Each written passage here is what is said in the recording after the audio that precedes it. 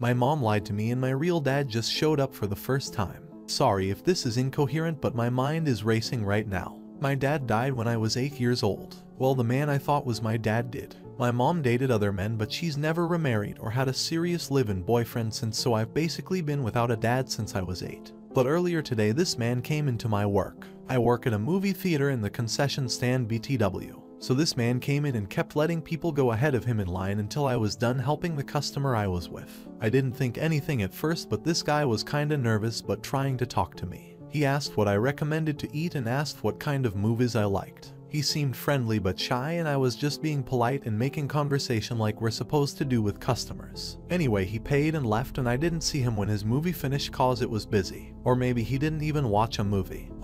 Anyway, I got off work a little bit ago, and when I got home that same man was in my living room talking to my mom, and it kinda creeped me out, and my mom started panicking when I asked who he was. And she just kept saying he's no one, he's leaving. But the man said he wasn't leaving until we talked and said she needs to tell me the truth. Well, you can guess from the title, he said he's my dad. I just felt this twist in my stomach. My mom started rambling, saying my dad that died was my real dad and how much he loved me and took care of me, and that this doesn't change that. The thing is, something happened last year that made me question my mom about my dad and my medical history. She said she didn't know anything about it, but today I just yelled at her that she could have told me then and there that he wasn't my biological father, but she didn't. I asked if this man was telling the truth and she just started crying and nodding. I guess I didn't notice at the theater because it was never something I would even think of, but looking at him it's pretty clear we're related since he looks so much like me. Or I guess I look like him is more accurate. He tried to talk to me and swore he never knew I existed or he would have been in my life. My mom didn't deny any of this. I asked her if this man was dangerous or an abusive ex or something.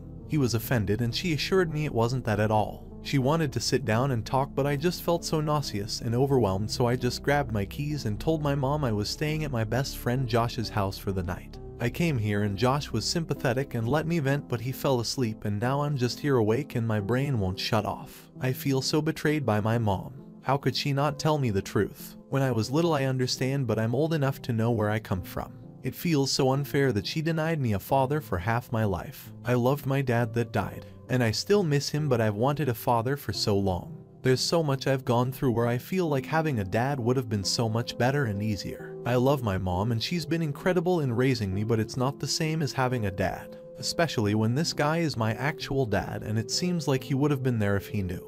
What to say to him, or to my mom. I know I have to go home eventually, but I just don't know what I'm supposed to say or do. He probably hates me and thinks I'm a crybaby because I cried and stormed out. I feel lost. Update: I know I didn't reply to any comments after the first few hours that my original post was up.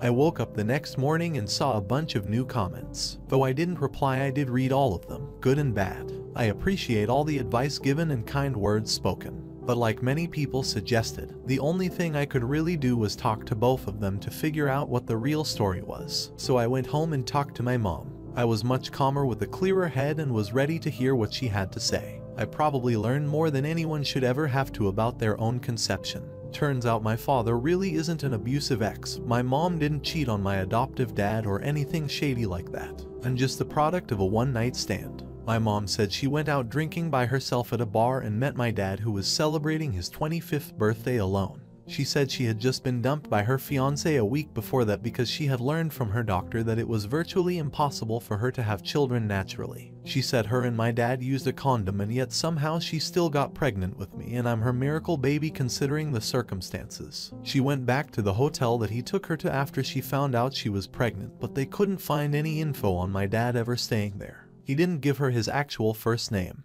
She said this was before social media was a thing, so she couldn't just search him online like we can do nowadays. So she decided she would just raise me on her own. She also admitted she panicked when my bio dad showed up because to her he was literally just a guy she knew for one night 17 years ago. She didn't really know who he was now, or if he was going to try to get custody of me, or if I was gonna want to run away with him or something. She admits she could have been calmer from the beginning, and maybe we could have all talked and sorted it out that night, but I don't blame her for it. As for my adoptive dad, she said she didn't meet him until I was almost 2. They got married when I was 3. He officially adopted me after they got married. She showed me the adoption certificate. Reflecting on it now, I realize I've never seen pictures of he and I when I was a baby. Just pictures of me as a toddler and up. She said he accepted me as his own and loved me and being a father to me. I told her my bio dad showing up doesn't rewrite history. I'll never not see my adoptive dad as my father. If anything, it makes me love him even more that he treated and loved me as his own flesh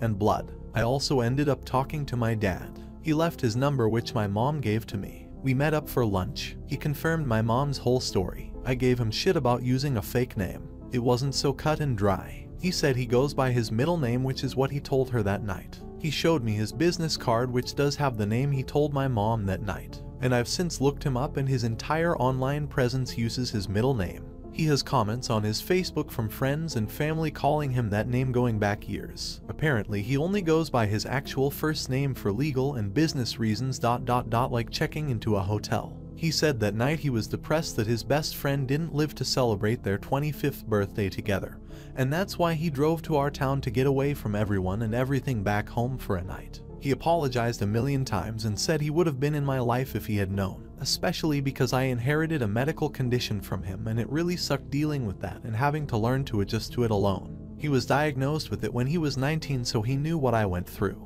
I could tell he genuinely felt awful about it. I asked him how he even found out about me, and apparently he has a son who is only 5 months younger than me. So his ex-wife is a teacher, and she saw a picture that my school's website posted of the academic team I'm on. She had sent it to my dad thinking I might be related to him cause we look so alike. He said he has a brother he hasn't spoken to in over 20 years, so they both initially thought I could be his nephew, but he found my Instagram, and he said when he saw a picture of me and my mom on it, he instantly recognized her and he knew I was his. And I know people will ask, but no, he did not cheat on his ex-wife with my mom.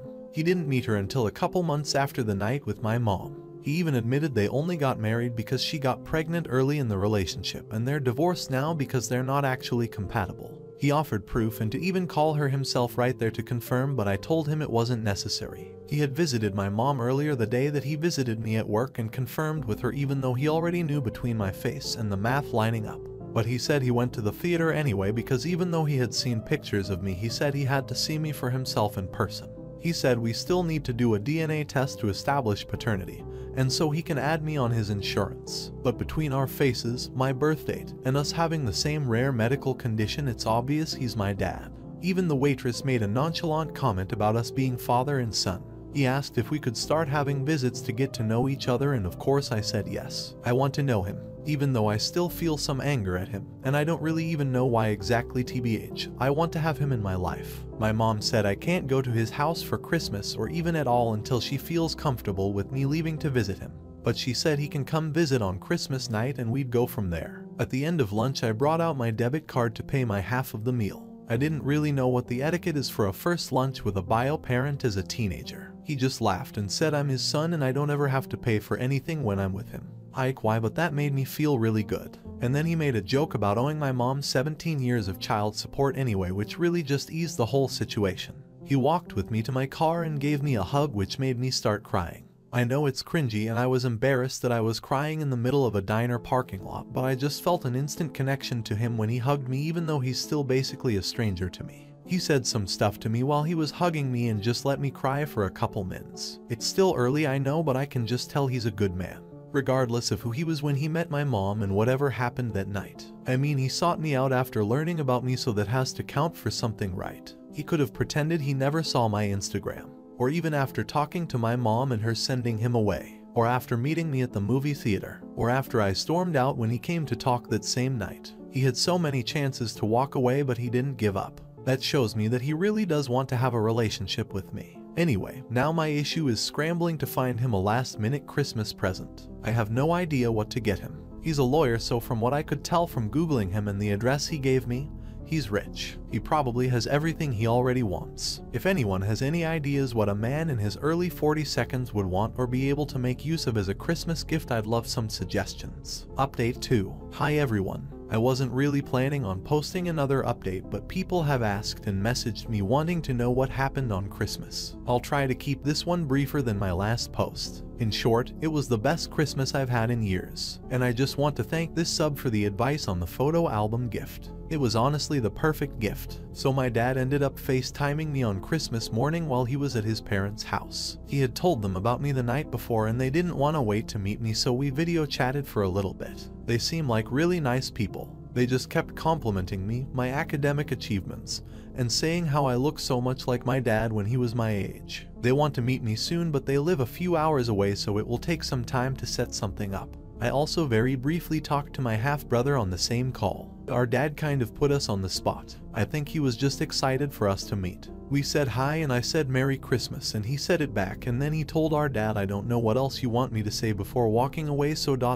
yeah, not the introduction I was imagining. But he and I are set to meet in person on New Year's Eve, so I'm hoping that meeting goes a lot better. My dad showed up alone on Christmas night and brought 2 huge boxes of Christmas gifts. He bought me a ton of clothes and shoes, practically a new wardrobe, and I can actually see myself wearing most of the stuff he bought. He also got me an iPad Pro and a gaming PC. He said he wanted to get me a PS5, but they're notoriously hard to get, so he's gonna keep an eye out and grab me one as soon as he can. Honestly, I'm surprised he was able to get me as much as he did, considering we made the plan the week before Christmas. He also bought my mom a few things which I think really surprised her, but she was very grateful. I actually felt really bad that I only got him one gift in comparison, but thankfully he really liked it. I thought he didn't at first because he started crying looking at all the pictures of me and started apologizing again, saying he was sorry he was never there. But he did say he loved it and it was a very thoughtful gift. He especially loved that I made a page for our first Christmas photo,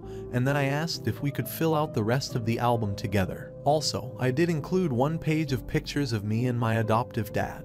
I didn't want the album to be full of pictures of my adoptive dad so as not to seem insensitive, but I also wanted my bio dad to know he was an important part of my life. After that, we just spent the night talking, setting up my new PC and watching It's a Wonderful Life. Before I told him that it was my favorite, he said it was in his top 3 Christmas movies, but now it's his favorite too because we watched it together. It got really late, so my mom let him stay in the guest room so he didn't have to drive back home in the dark and rainy weather. He treated us to breakfast the next morning and invited us to stay at his house for New Year's Eve, which surprisingly my mom said we can go. One final note, a few comments told me that my adoptive dad was and will always be my dad too, and I agree 100%. A couple days ago I went to the cemetery to visit his grave and talk to him. This is the first time I've ever gone there alone. Truthfully, I don't know if I really believe in heaven or the afterlife, but on the off chance that he is out there somewhere watching over us, I wanted him to know that no matter how close I may get with bio dad, he will never replace my adoptive dad in my heart. So that's about it. I'm meeting my half-brother in person in a couple days, and hopefully my paternal grandparents soon after. Also, we're getting the paternity test done on Monday, but that really is just a formality at this point. Thank you again for all the advice on both my previous posts. I hope you all had a great Christmas and have a happy new year. Update 3. My half-brother hates me. Just wanna preface this by saying that the majority of this was written on New Year's Day, so sorry if I come off as a jerk.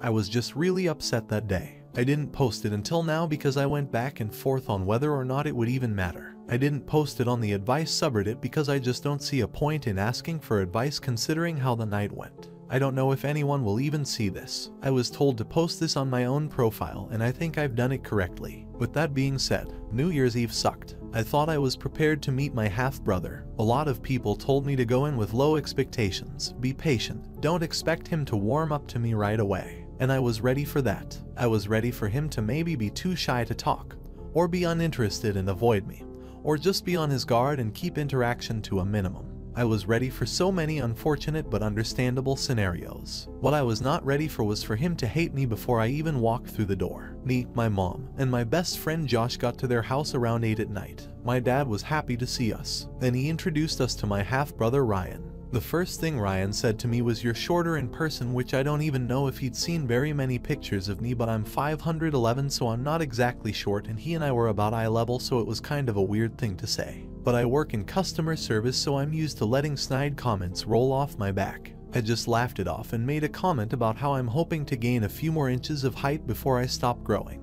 Dad gave us the house tour and his house is insane. I knew he was well off, and I'm not sure if this is considered a rich house by most people's standards, but he has 5 bedrooms and 3 bathrooms. There's a whole office that looks more like a mini library, and Ryan has a huge game room.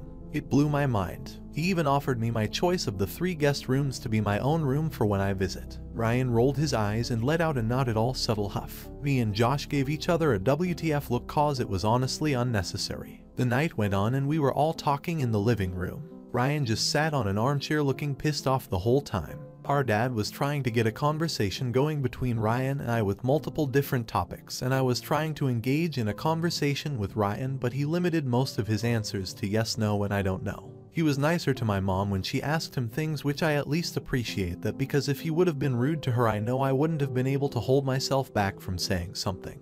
At one point, my dad told Ryan to help Josh bring over a few food platters from the kitchen. My mom took the opportunity to ask my dad if he had even asked Ryan how he felt about us coming over. My dad said he did ask Ryan twice, and both times Ryan said it was fine. He was clearly embarrassed about how Ryan was acting, but he said it's probably just weird for him and he'll talk to him and that Ryan just needs more time. I asked Ryan if we could play some games in his game room cause it really is a cool looking room. He made an excuse about not wanting to mess up his save files on his games. I was just thinking you can obviously make separate save files and delete them afterwards, but again, for whatever reason, I just made an excuse for him, saying I understood. But our dad told him to show us the room, so we went to the game room while my mom and dad hung out in the living room, which is adjacent. Ryan booted up one of his games and was playing single player. He didn't offer to let us join, and at this point in the night, Josh and I didn't even bother asking cause it was obvious he would make an excuse to not let us play. I did ask him what game he was playing and what it was about, because it did look like a fun game. He told me it's hard to explain and it would probably be easier to just Google it.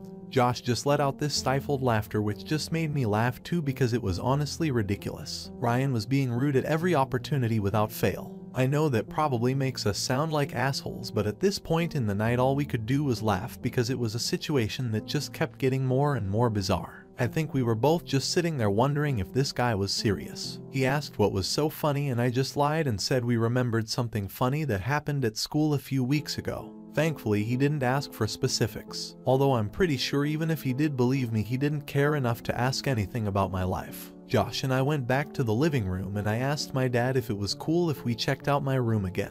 He said of course, but asked about Ryan. I had to awkwardly tell him I think we needed a little bit of space at the moment, which he understood. So Josh and I went to the room and just hung out there ourselves until about 11:30, when my mom and dad called all of us to the living room.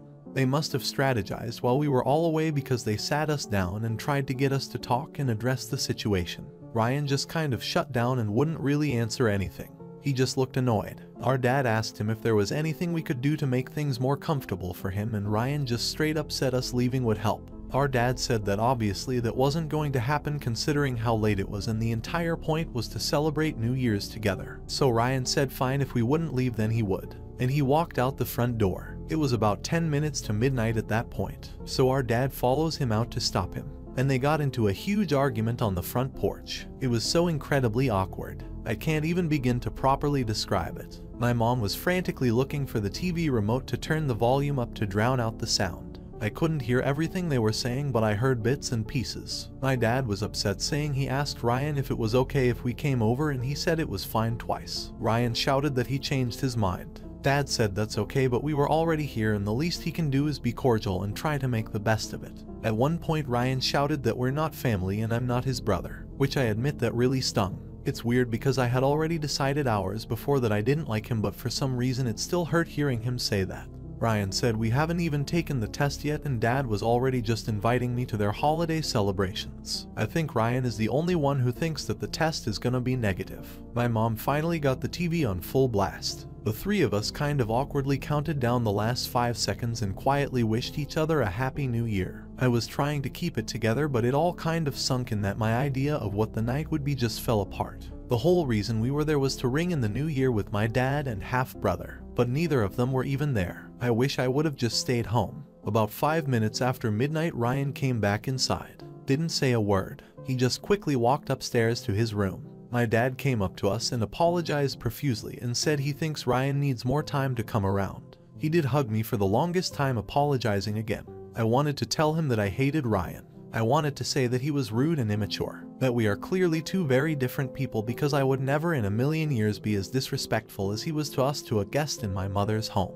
But I just felt so bad for my dad, who must have been in such a difficult position. It was like when he was hugging me to comfort me, he needed support too. So instead I just said that I understood. He said he was grateful to me for being so patient. But the truth is I was angry. I wanted to go home. But thankfully everyone was pretty tired and we all called it a night. The next morning my dad made us all breakfast. Ryan was up in his room the whole time. My dad went to check on him but came back down saying he was still asleep. If that's actually true or not. I wouldn't be surprised if Ryan was just refusing to come down and have breakfast with us. So breakfast was actually great. We all avoided talking about the night before and just had a nice conversation. Josh and my dad got along really well, which was awesome because Josh is my chosen brother. We've been through a lot together. After breakfast we left. Ryan never came down from his room, and the truth is I was completely fine with that. My dad apologized again and said he'd see me on Monday after school to finally take the paternity test. On the ride back home, my mom kind of broke the silence saying, "Caleb, I'm not so sure about what the results of that test will be anymore because your brother's kind of an asshole." And me and Josh just started dying of laughter. It was even funnier because the whole ride over there she kept drilling it into my head to be nice and not expect him to like me right away. And Josh was saying he was so surprised I didn't punch him in the face at some point. I know that probably makes us seem awful, but it felt so good to have people that love me have my back and agree that it wasn't just me being crazy or oversensitive. Ryan took it up to 100 and stayed there the whole night. I didn't even realize it until then, but it was like the whole time we were there I was holding my breath, and on the ride back I felt like I could finally breathe again.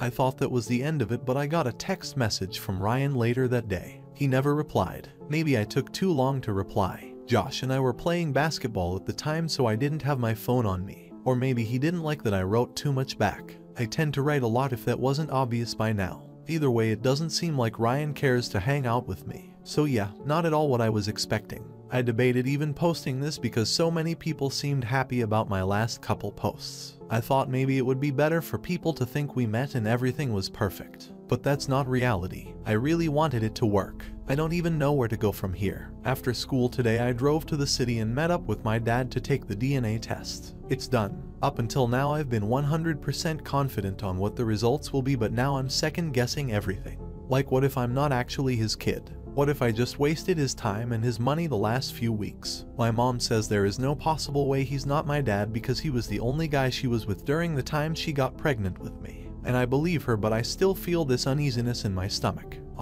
Maybe I'm just overthinking it. He paid extra for the rapid results, so we'll know for sure within 2 days. Maybe it doesn't even matter at this point. Ryan seems determined to not let me be a part of their family. I'm sorry that this wasn't a happy update. I really wanted it to be. Update 4. My dad FaceTimed me from his car yesterday afternoon. He said he'd just gotten off work and he got the DNA results. My stomach was in knots because I couldn't really get a read on his face, but then he just smiled and said, "You're mine, kiddo." I just felt this huge wave of happiness and relief wash over me. I was so sure he was my dad until after we took the test and doubt and fear started creeping in.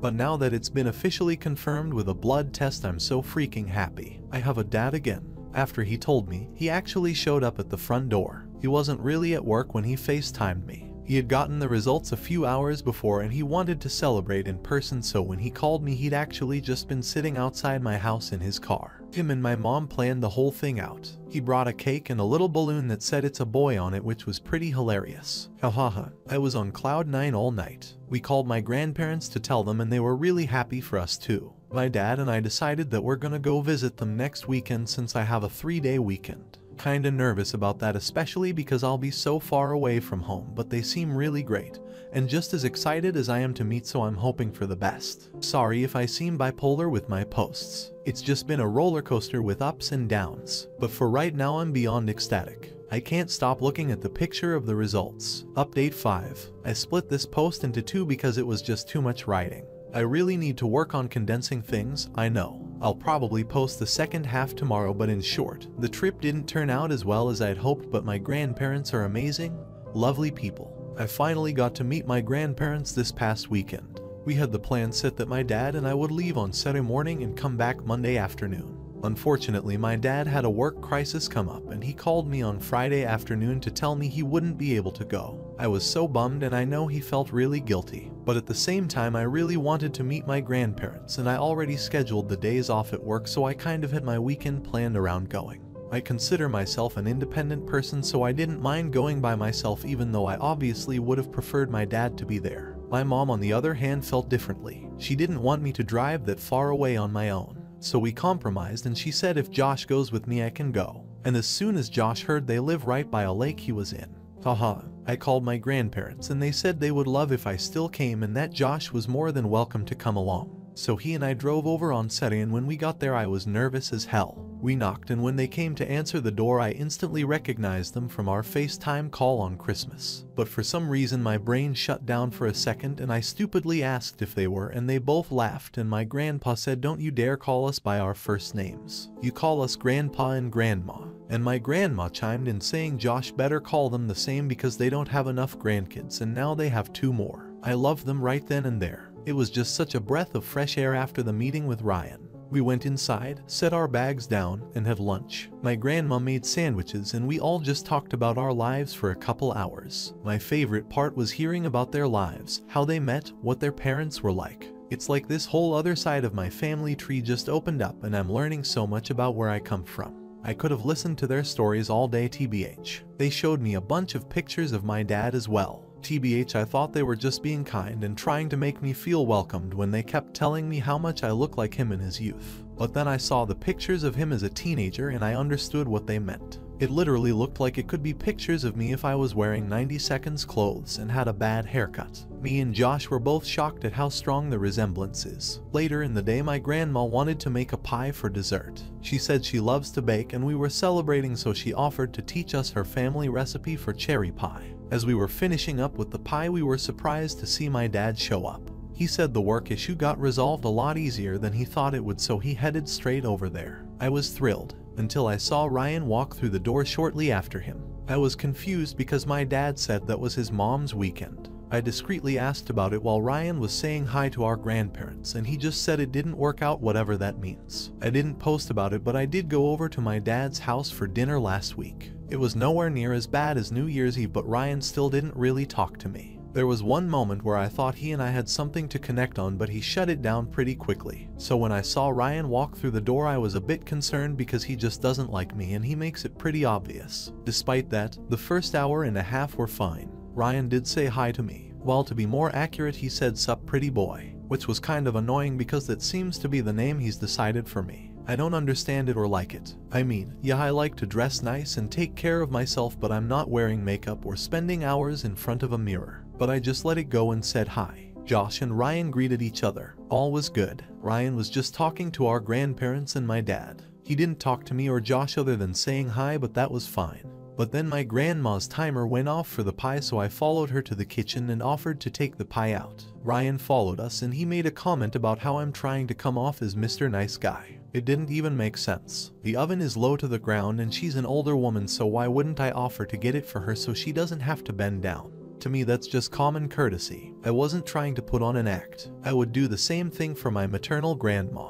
But I just asked him to please not start with that because I just came to have a good weekend. He started to argue, but our grandma told him to knock it off and not to start a fight in her house. He said sorry to her and walked out of the kitchen. Oh man, I wanted to hug her and kiss her on the cheek. I thought finally, there is an adult who sees how he acts, calls him out on it and shuts it down instead of babying him. Granted, she did ask me to be patient because this is probably really hard for him to come to terms with, that he's not the only child or grandson anymore. I told her I'm completely fine with giving Ryan time and space. I just hate that he acts so unnecessarily rude. We were all having a good time, so why does he have to try to start drama just because I offered to take a pie out of the oven, you know? Anyway, so the rest of the night was fine. Ryan kind of shut down and was mostly quiet. My dad did pull him aside and talk to him at one point. Like what was said, but Ryan was more talkative to our grandparents after that. More specifically, he started recounting the greatest hits of his relationship with our grandparents. I think he was doing it on purpose, but maybe I'm just pessimistic.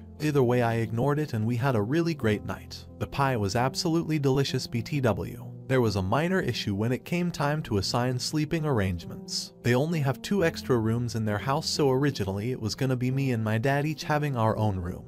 But we went from 2 to 4 with Josh and Ryan added in. So my grandma suggested my dad take one room and me, Josh, and Ryan take the other. And I was just thinking, there is no way I'm staying in a room with Ryan overnight. I don't think either one of us would be comfortable with that. Josh and I told them we were fine sleeping on the couches in the living room, so Ryan and my dad could have the rooms, but none of the adults were having it. So finally Ryan suggested he and our dad share a room and Josh and I take the other, which I thought was a good compromise, and TBH I thought was really cool of Ryan to willingly give up the room. Josh and I were talking that night and we agreed, hopefully that was a sign that things were looking up with him. We were wrong. Update 6. I just want to add a few quick notes on my last post. A few people messaged me about Ryan's pretty boy comment. I truly don't think he meant it in any sort of creepy or homophobic way. Josh and I are just best friends, more like brothers. I think Ryan calls me that as a way to try to emasculate me. And when I said I try to take care of myself, I just meant I try to keep my skin clear and have my hair neat so it doesn't look sloppy. I don't think that makes me a pretty boy, but apparently Ryan does. I know a handful of people said that I shouldn't have brought Josh to Nye as it might have been too much for Ryan to handle. So I just want to give a reminder that Josh was only with me this past weekend because I was going to be alone at first. Even if I wasn't, Ryan was never supposed to be there. I'm still not sure what happened with his mom that caused him to join the trip last minute, but please keep that in mind as you read this post. So the next day we got up and went down to the lake. My grandpa showed us this little area nearby that has like an obstacle course kind of thing. I don't really know how to explain it. It's kind of what I would expect they use to train people in the military. It has balance beams, monkey bars, a tire section you have to hop through, etc. But anyway, he suggested that me, Ryan, and Josh run the course. Me and Josh were down, but Ryan said no because he's done it a million times already. We still tried to get him to do it with us. Josh even asked Ryan if he could walk us through it, but he insisted on not doing it. Josh and I usually have friendly competitions with everything, so we made a friendly wager to see who could finish the course faster. So during it we were taunting each other, like when I was ahead I would turn around and give him shit. And then at the top of the climbing wall he started doing a weird dance. It was hilarious to us. But of course when we were done, Ryan made a comment asking what the point of doing it was if we weren't gonna take it seriously. Josh told him we're not training for the Olympics, we're just having fun. We went down to the lake, which was an incredible sight. The view there is amazing. So we got into swim, and there's a swing we kept jumping into the water from. It was a blast. Josh and I both tried to get Ryan to join us several times, but he refused when we asked. He refused when my grandpa and dad encouraged him. He just wanted to do his own thing. After a while, my grandma called us back to the house because she made lunch. So we went and ate. Everything was fine at lunch. Afterwards, we're all standing outside on the front porch and my grandpa started asking about sports, which I only play basketball, but Josh is an all-around athlete, so he and my grandpa started talking about all the sports he plays, and apparently that pissed Ryan off because he made another rude comment asking if athlete was Josh's only personality trait. Josh told him to chill and stop trying to start problems all the time. And then Ryan shouted back asking why Josh kept calling him grandpa.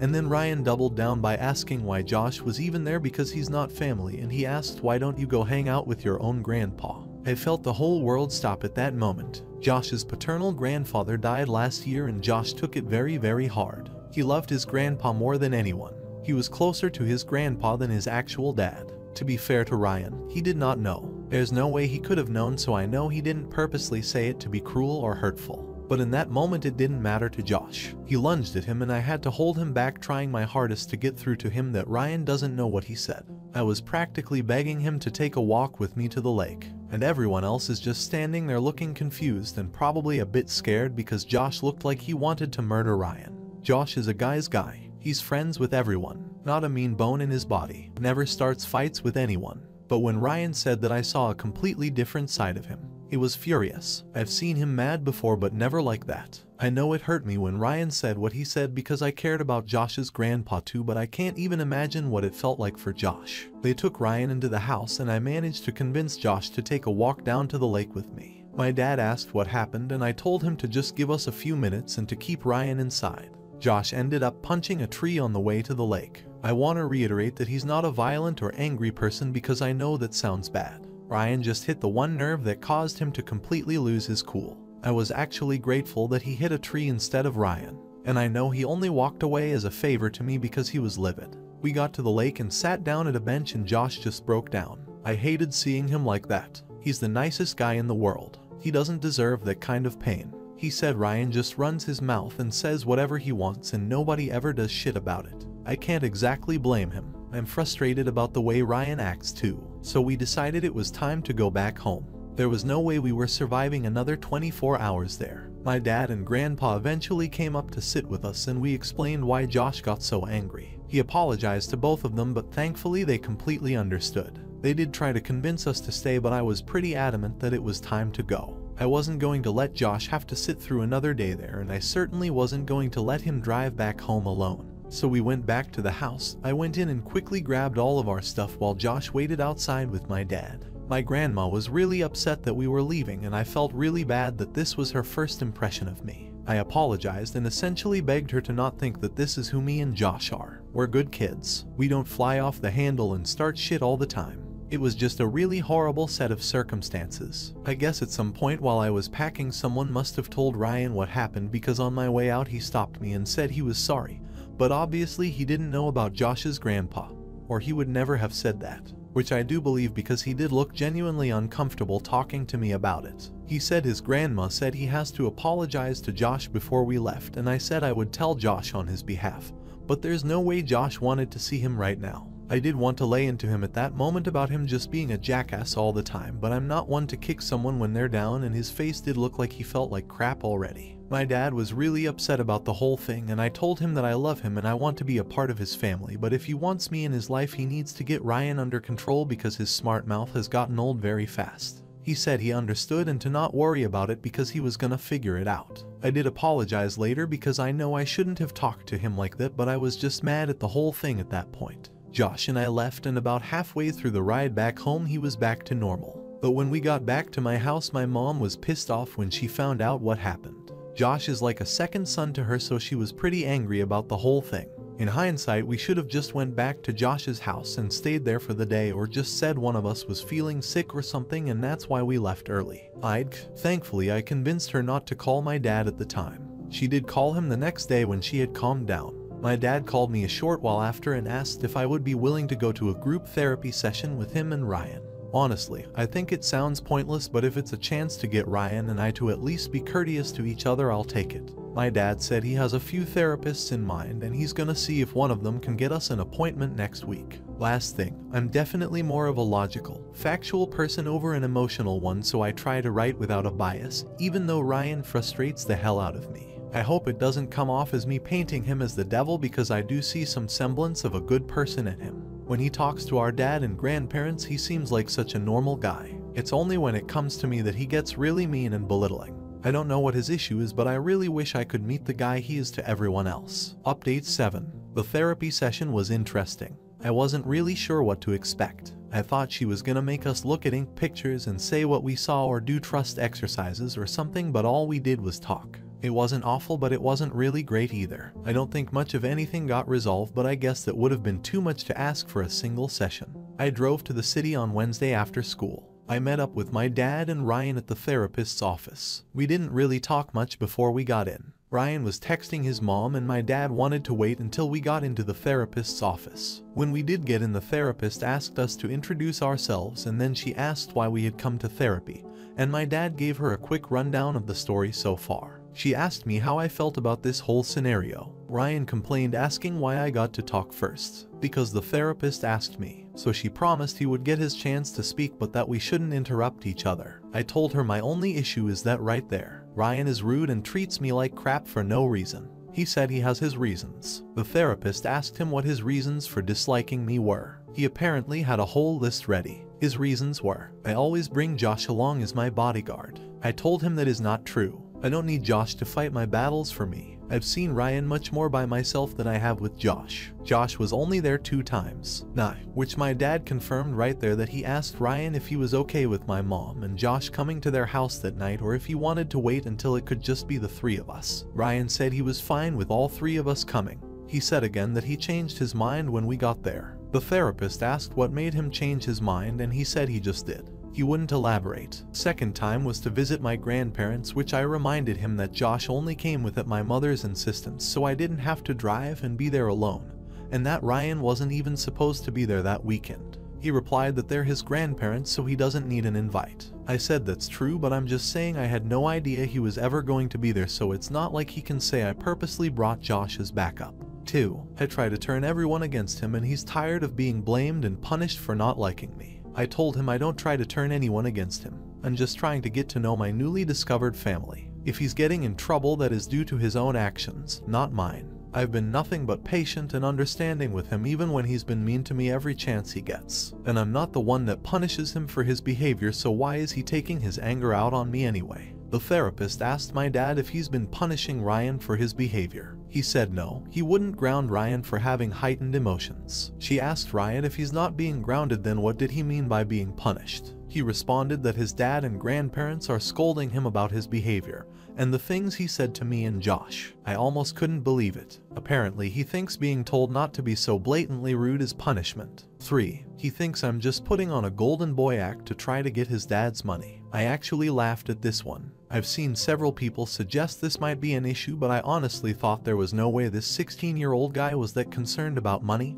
and inheritance. Well, I was wrong. I said, man, if this is really your biggest concern, we can go to dad's office right now and I'll sign whatever document I need to that waives my rights to an inheritance. I truly don't care about our dad's money. Ryan can have every cent. I didn't come from money and I don't need it to be happy. I plan to create my own wealth and success in life. If Ryan needs that peace of mind that the money is his, I will gladly sign it all over if it gets him to shift his attitude towards me. Unfortunately, our dad went into lawyer mode and said we can't just do that because my mom would need to be present because I'm a minor, and I'd likely have to reaffirm the validity of my choice when I turn 18 anyway. Then he said he doesn't even want me to sign away my rights to anything, so that kind of went nowhere. 4. I was trying to buy his dad's love with the photo album Christmas gift. I didn't even get a chance to respond to this one because our dad jumped in. He was mad. He told Ryan that he has no right to try to decide how someone else perceives a gift. He said that gift meant a lot to him, and when Ryan's older and has his own kids, he'll understand how important those memories are and how much it would hurt if you didn't get to be a part of your kid's childhood. The therapist asked if I could explain to Ryan why I wanted to be a part of their family. Even though I felt it was a bit personal considering I'm not close at all with Ryan, I decided to be honest and tried to explain to him what it was like to lose my adoptive father at 8 years old. I tried to explain how hard it was to be embarrassed, sad when our school or my friend group had father-son events and I couldn't participate because I didn't have a dad anymore. Or what it's like to avoid social media on Father's Day because everyone is understandably posting pictures of their father and praising them for all the things they do and continue to do for their family, and you don't want to have to face reality that you don't get to make memories with your father anymore. When I found out our dad was my bio dad and that he actually wanted to be a part of my life, I took it as a second chance to have a father again. Ryan angrily said he knows what it's like to lose a parent too. I was a bit shocked because I was thinking maybe he had a stepdad or stepmom that died and I didn't know about this. But no, he said ever since his parents divorced he only gets to see his mom twice a month. I saw red. He was talking about his parents' divorce. He equated my father's death to his parents splitting up. I probably should have just walked out, but I genuinely could not believe what he was saying. I angrily told him how dare he compare the two events. His mother moved across town. She's not buried 6 feet underground. I told him you can call your mom and talk to her whenever you want. I reminded him that he was literally texting her about the results of a math test he took while we were waiting to go in.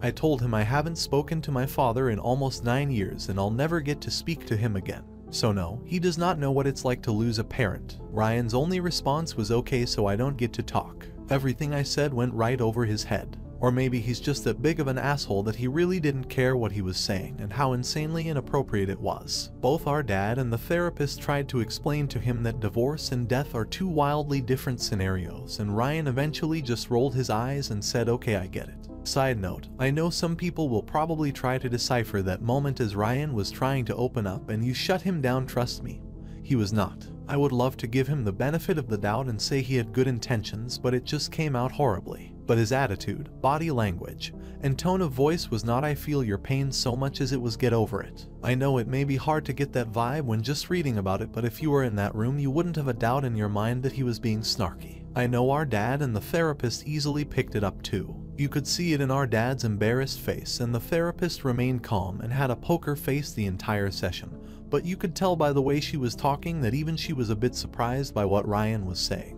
The therapist asked if Ryan wanted to share anything about his situation with his mother. Ryan looked like he wanted to say something but was looking at me kind of weird. I took it as a sign of uncomfortableness, so I did what someone suggested on my last post and offered to leave the room if he needed to talk privately to her and our father. And truthfully, I wanted to leave the room anyway because I felt like I needed to calm myself down. but Ryan said he just didn't feel like talking about it at all. So the therapist decided to switch gears and asked our dad to explain to us why it was so important to him that we get along with each other. He told us that he has a brother that he hasn't seen or spoken to in over 20 years and he misses him every day. He wishes they could be a part of each other's lives again. And when he sees how Ryan and I don't get along, it makes him scared that once we're both out in the adult world, we'll never speak to each other again. The therapist told our dad the circumstances were very different because he grew up with his brother, whereas Ryan and I just met as teenagers. My dad said he knows it's different, but one day he'll be gone and he just wishes we could be there for each other. He actually got really emotional saying all this. Maybe I was just seeing what I wanted to see, but it genuinely looked like Ryan let his guard down as our dad spoke. He looked almost sad to see our dad so upset. At one point, Ryan sort of randomly asked our dad if he cheated on Ryan's mom with my mom and did she find out and that's why they divorced. Our dad faced him, looked him straight in the eyes and explained to him that that's not the case. He told Ryan to ask his mom how they met. Apparently they met at a summer job they both worked in 2004. He reminded Ryan I was conceived on his 25th birthday in February. He said he doesn't claim to be a perfect man, but that he's definitely not a cheater. He told Ryan he's sorry that things didn't work out with his mom, but that it's not healthy or fair to anyone to stay with someone you're not truly happy with, even for your children. The therapist co-signed on that and explained to Ryan that while it's completely normal for him to be hurt and upset that his parents divorced, that his parents did the right thing in separating instead of staying in an unhappy marriage. Our dad said that even then he doesn't regret ever being with Ryan's mom because she gave him Ryan.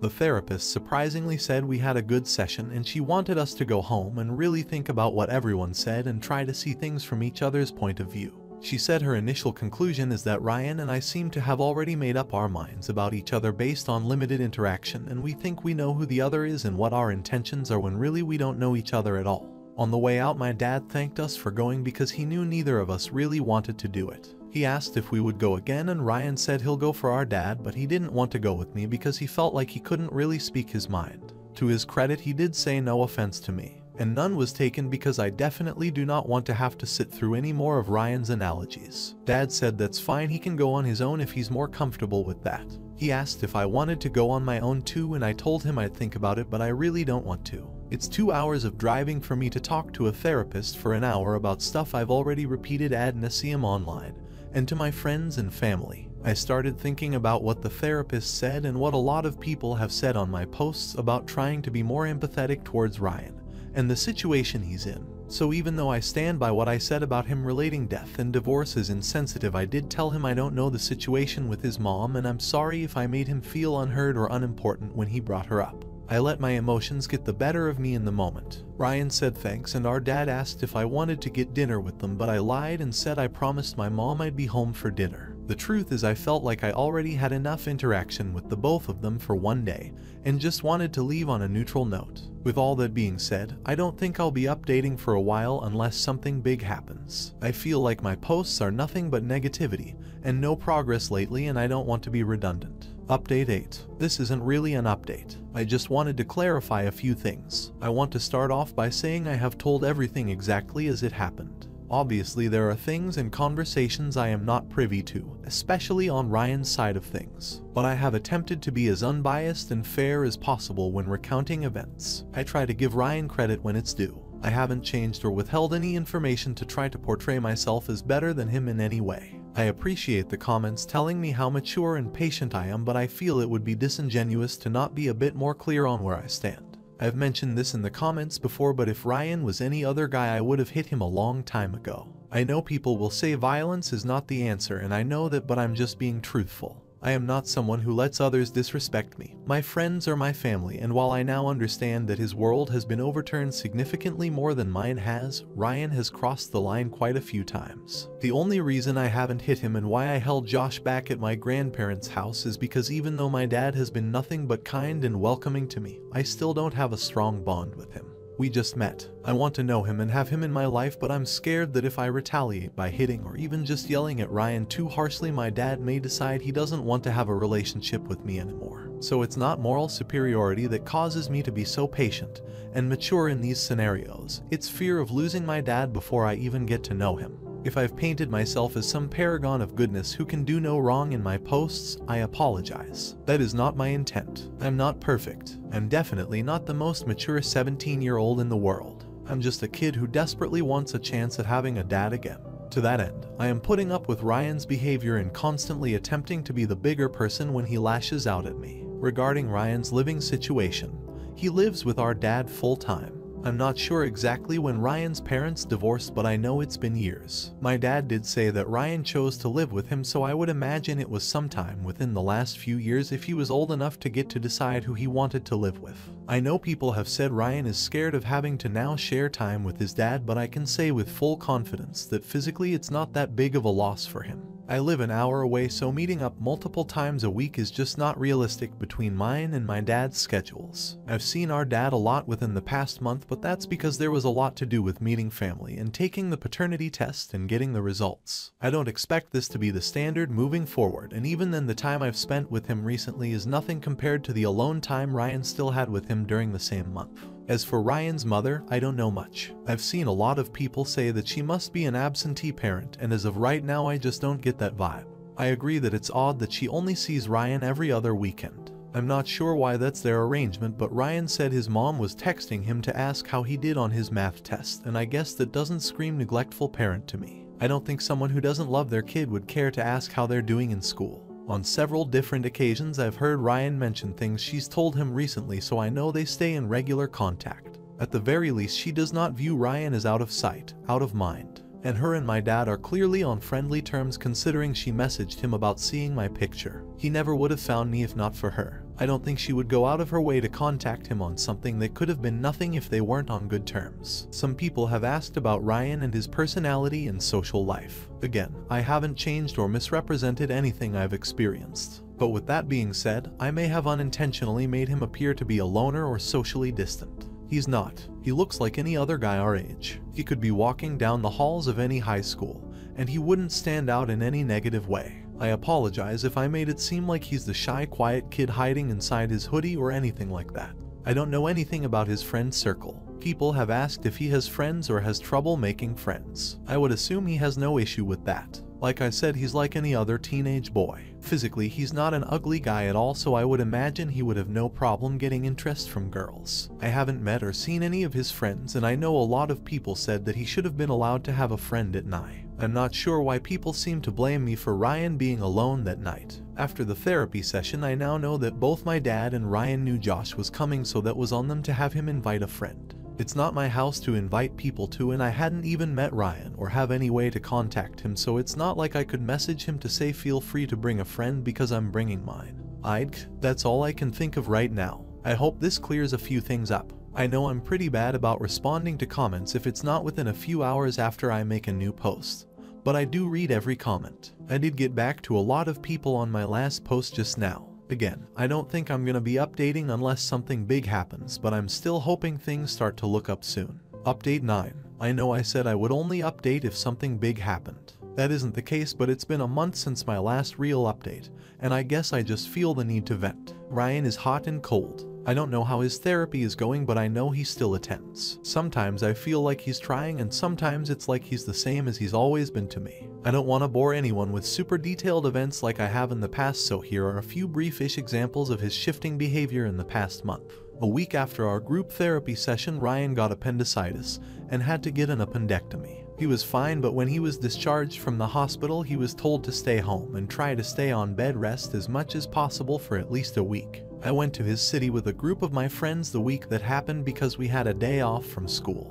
We were planning on riding go-karts and hitting the batting cages. My mom mentioned that it would be nice to check in on Ryan while I was there and see if he needed anything, since our dad was at work and he was presumably home alone. I didn't really want to because I had reached out to Ryan over text to offer well wishes after his surgery, and he didn't seem to care at all. He didn't even save my number after his New Year's Day apology, which just made me feel stupid that I sent him a text wishing him well just to get a "who is this?" in response. Also, I was trying to keep my distance from him in general, but I thought my mom was right and I decided it wouldn't hurt to stop by and ask. I figured if he was mad I could just make a quick escape and let it be a lesson learned not to drop by unless our dad was home. So we went inside and he was in his game room. He asked what I was doing there, and I told him we just stopped by to see if he needed us to go to the store and get him anything, or if he wanted us to go get him food or something since he wasn't allowed to drive until he was off his pain meds. He said he didn't need anything from me. We were getting ready to leave, but my friend Austin saw the game Ryan was playing and started talking to him about it. And surprisingly, Ryan was engaging in conversation with him about it. A couple of my friends started looking at all his games and consoles, and I quietly asked Ryan if it was cool if we hung out there for a bit. I told him we could leave if he was just trying to relax. He said it's whatever and went back to talking to Austin about the game he was playing and asked if he wanted to co-op us, so we all ended up sitting down and playing video games for a bit. Ryan has 2 TVs and several handheld consoles, so he set us up with our own game while he and Austin played the one he was already playing. He didn't make any complaints about save files or look mad or bothered that we were there. It was honestly a pretty fun day. After a couple hours we got hungry, so we decided to order pizza. And when my friends and I were pooling our money together like we always do, Ryan offered to pay for the whole thing. He actually said, "No, you guys are guests. My dad would want me to pay," in a friendly voice, and he paid. He didn't even eat anything. Maybe because he was on a diet after his procedure, or maybe he just wasn't hungry, but he paid the whole bill regardless. Me and Josh were honestly just shocked because it was such a huge departure from the way he was with us on New Year's Eve. After we left, Ryan requested all of my friends on Instagram except Josh and I, which kinda sucked, but it wasn't the end of the world. Ike, if it was the meds he was on, or him being too tired from his surgery to be mad at me. Or maybe he had a good therapy session that week, but he was like a different, nicer person. Unfortunately, that didn't last. A few days later on that weekend, our dad had a BBQ with all his friends and their families attending for his birthday. My mom and I went. When we got there, Ryan asked what I had gotten our dad. I told him I'd gotten him a few shirts and some ties for work. He asked what color. I told him and he said that's his least favorite color. I just said, "Okay man, if he doesn't like it I can exchange it for something else." It sucked cause I thought he had turned over a new leaf when we visited him after his appendectomy. My dad introduced me and my mom to a lot of his friends. Everyone was understandably curious about me because most of these people have known my dad the majority of his adult life, so to find out he has a surprise second teenage son was probably a shock to them. And it seemed like the ones that didn't know the story were all being informed by the ones who did know. These were grown adults, but I still felt like I was standing in my school's cafeteria after a rumor was going around about me. There were a few other teens there and they of course all knew Ryan. I tried to talk to them and they, including Ryan, weren't necessarily rude, but they clearly didn't want me in their circle either, which made me feel out of place, so I left them alone. I really wish that could have been one of Ryan's nicer days. Luckily, there was another girl around my age there that wasn't part of their group, so I hung out with her while trying to ignore all the "that's him" looks from my dad's friends. Didn't hurt that she was really pretty too. Grinning face with sweat. Later on, Ryan came up to me and said I must love all the attention being on me even though it's someone else's birthday. I told him I didn't, and that it's actually extremely uncomfortable to walk into a place and have everyone staring and whispering about you. On Valentine's Day, my friends and I participated in a showcase at our school. It was basically like a singing talent show, but you lip sync to everything and there's no actual winners. It was basically entertainment for the parents who paid for tickets and the Valentine's Day dinner. I didn't even want to do it because, contrary to Ryan's beliefs, I am someone who would much rather blend in than be in the spotlight. But a lot of teachers at my school offer extra credit to students who participate in school events like that, and it required minimal effort and preparation. Plus, my friends kind of peer pressured me into it, so I did it with them. I actually didn't invite my dad because I knew that even if he didn't have a date for Valentine's and could show up, that he would bring Ryan, and I just didn't want to deal with him that night. But my mom invited my dad anyway without telling me, and he was actually really upset that I didn't tell him about it because he said he's missed so many of my school events already, so I felt pretty bad about it afterwards. But he did bring Ryan, and surprisingly Ryan was really chill that night. He actually complimented us, not to me directly, but I heard him tell one of my friends that we did really good and it looked like fun. Again, another hot and cold moment. And finally, just a couple days ago, Josh, Austin, and I were playing basketball at the park. Austin dropped his phone and shattered his screen, so he went home to tell his parents so they could get the screen replaced. Ryan showed up an hour and a half after that looking for Austin. He was stopping by to drop off a video game for Austin to borrow. Austin never told us Ryan was gonna show up. So we told Ryan what happened and that we didn't know exactly where he went because there's a few places in our town that you can get your phone screen replaced. We offered to give the game to Austin on his behalf, but he just walked off, and a couple minutes later we saw him arguing with a group of guys nearby. Me and Josh went over and Ryan was just going off on them. We asked what was going on and one of the guys said we need to get our boy out of there before he got hurt. Of course that pissed Ryan off even more because he doesn't see me and Josh as friends or even friendly, so he got more aggressive and pushed one of them. Honestly, I wanted to let him get his ass beat because the three guys clearly didn't want to fight, but Ryan was getting in their faces and pushing them. But more than that, I didn't want to have to look my dad in the face with him knowing I just stood by while Ryan got his ass kicked by three guys, even if he was the one instigating. So Josh and I end up getting into a physical confrontation with these guys that we have no problem with because Ryan wouldn't stop running his mouth at them. Thankfully, no punches were thrown, so it wasn't a fight, just a lot of pushing, grabbing, and yelling while trying to separate Ryan from the other guys. After me and Josh separated Ryan from the three guys, they left and Ryan started yelling at me that he doesn't ever need my help and to stay the fuck out of his business. I was pretty pissed because we were just trying to help him not end up in the hospital due to his temper tantrum, so I told him, you're in my town looking for one of my friends and you're making it my business because I can't just stand by and let you get beat up. How big of a badass he thinks he is. He wasn't winning a fight against those three guys. He told me to fuck off and left. I still have no idea why he even wanted to fight them in the first place. Yesterday my friends Austin and Trevor went to the city. I got a text from Austin asking if I was cool with them hanging out with Ryan. Apparently Trevor posted a story of them at this arcade entertainment center in the city and Ryan saw it and asked if he could meet up with them. I told Austin they don't need my permission to hang out with Ryan if they want. But they both know that I've had several issues with Ryan and our friend group has all been together since we were in elementary, so I appreciated that they asked me. I'll admit it does suck that Ryan won't give me a fair chance but seems to like all my friends and apparently he now wants to hang out with them. I don't think he's doing it to get under my skin or anything. He does seem to genuinely like all my friends, especially Austin, as he and Ryan are both big gamers and seem to know a bunch of games I've never heard of. One thing Austin said is that he was talking to Ryan about a game that Josh, Austin, and I play together. Ryan said he likes that game and asked about playing.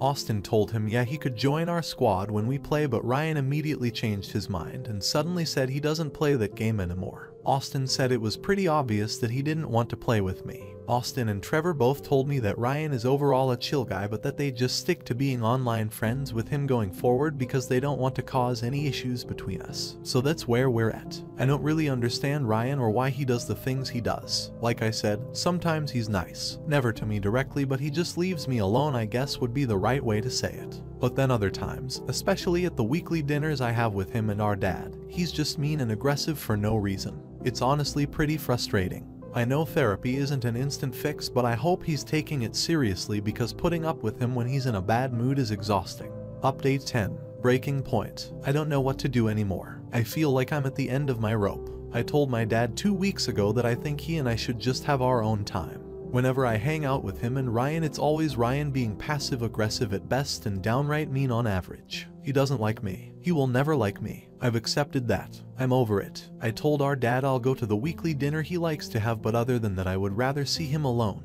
without Ryan there. I explained that it didn't necessarily have to be forever, but at least for a while. He was upset because I know he wants us to get along, but he agreed to my request anyway. I should also mention that I wanted to do weekly dinners on weekends because that works better for my schedule, but Ryan insisted on them being on weekdays so he could be there. I was confused because even when it was his idea, and he said he wanted to be there, he's never nice to me during dinner. After the events of Sunday, I believe that his intentions were never that he wanted it to be a family dinner. He just wanted to keep tabs on me and our dad, and he can't do that if I go to dinner on weekends when Ryan isn't there half of those days. I'm taking the SAT on Saturday. Between work, school, extracurriculars, and trying to find time to have a social life somewhere in between, I haven't studied anywhere near as much as I would like. So on Sunday I was gonna go to my friend Bree's house to study together with a couple of our other friends. But my dad really wanted to hang out that weekend. I felt guilty because I had to cancel on our plans the weekend before because I had a project due for one of my classes. He offered to help me study for my SAT, and TBH I didn't really want or need his help. Not because I didn't want to spend time with him, because I definitely did. But I just really wanted to study with my friends who are also taking the test. But I let my guilt win and I said we could go to the library for a few hours if he wanted to help me study. I suggested the library because my mom had a friend visiting from out of state, and they're very chatty at home. This was our first actual one-on-one hangout since I asked him to keep our time separate from Ryan. He came by himself and we went to the local library. I reminded him of the math sections that I needed to study and we started. It was actually really nice to have my dad help me. I'm really bad at math, but he's good at it, so he was surprisingly really helpful for someone who hasn't been in school in almost 20 years. Plus, he admitted later on that he refreshed his knowledge a bit the night before so he could be helpful. He was taking it seriously and explained to me what I was doing wrong and solving a few problems. I was really enjoying the time spent with him even though I was just studying for a test. About an hour and 15 minutes after we'd been in the library, Ryan walks up to us. He showed up at the library in my town, the town that is an hour away from his home. I thought I was hallucinating at first. I thought there's no way he just drove an hour to interrupt my SAT prep. But it was real and he was there. I know it wasn't planned because my dad looked just as confused as I was. He asked Ryan how he knew where we were and Ryan reminded him that they have each other's locations shared with each other. He asked what Ryan was doing there and Ryan held up an SAT prep book and said he came to study too. I asked if he had even signed up for the SAT because just last week when our dad asked him about it at dinner he said he wasn't gonna do it on the 12th.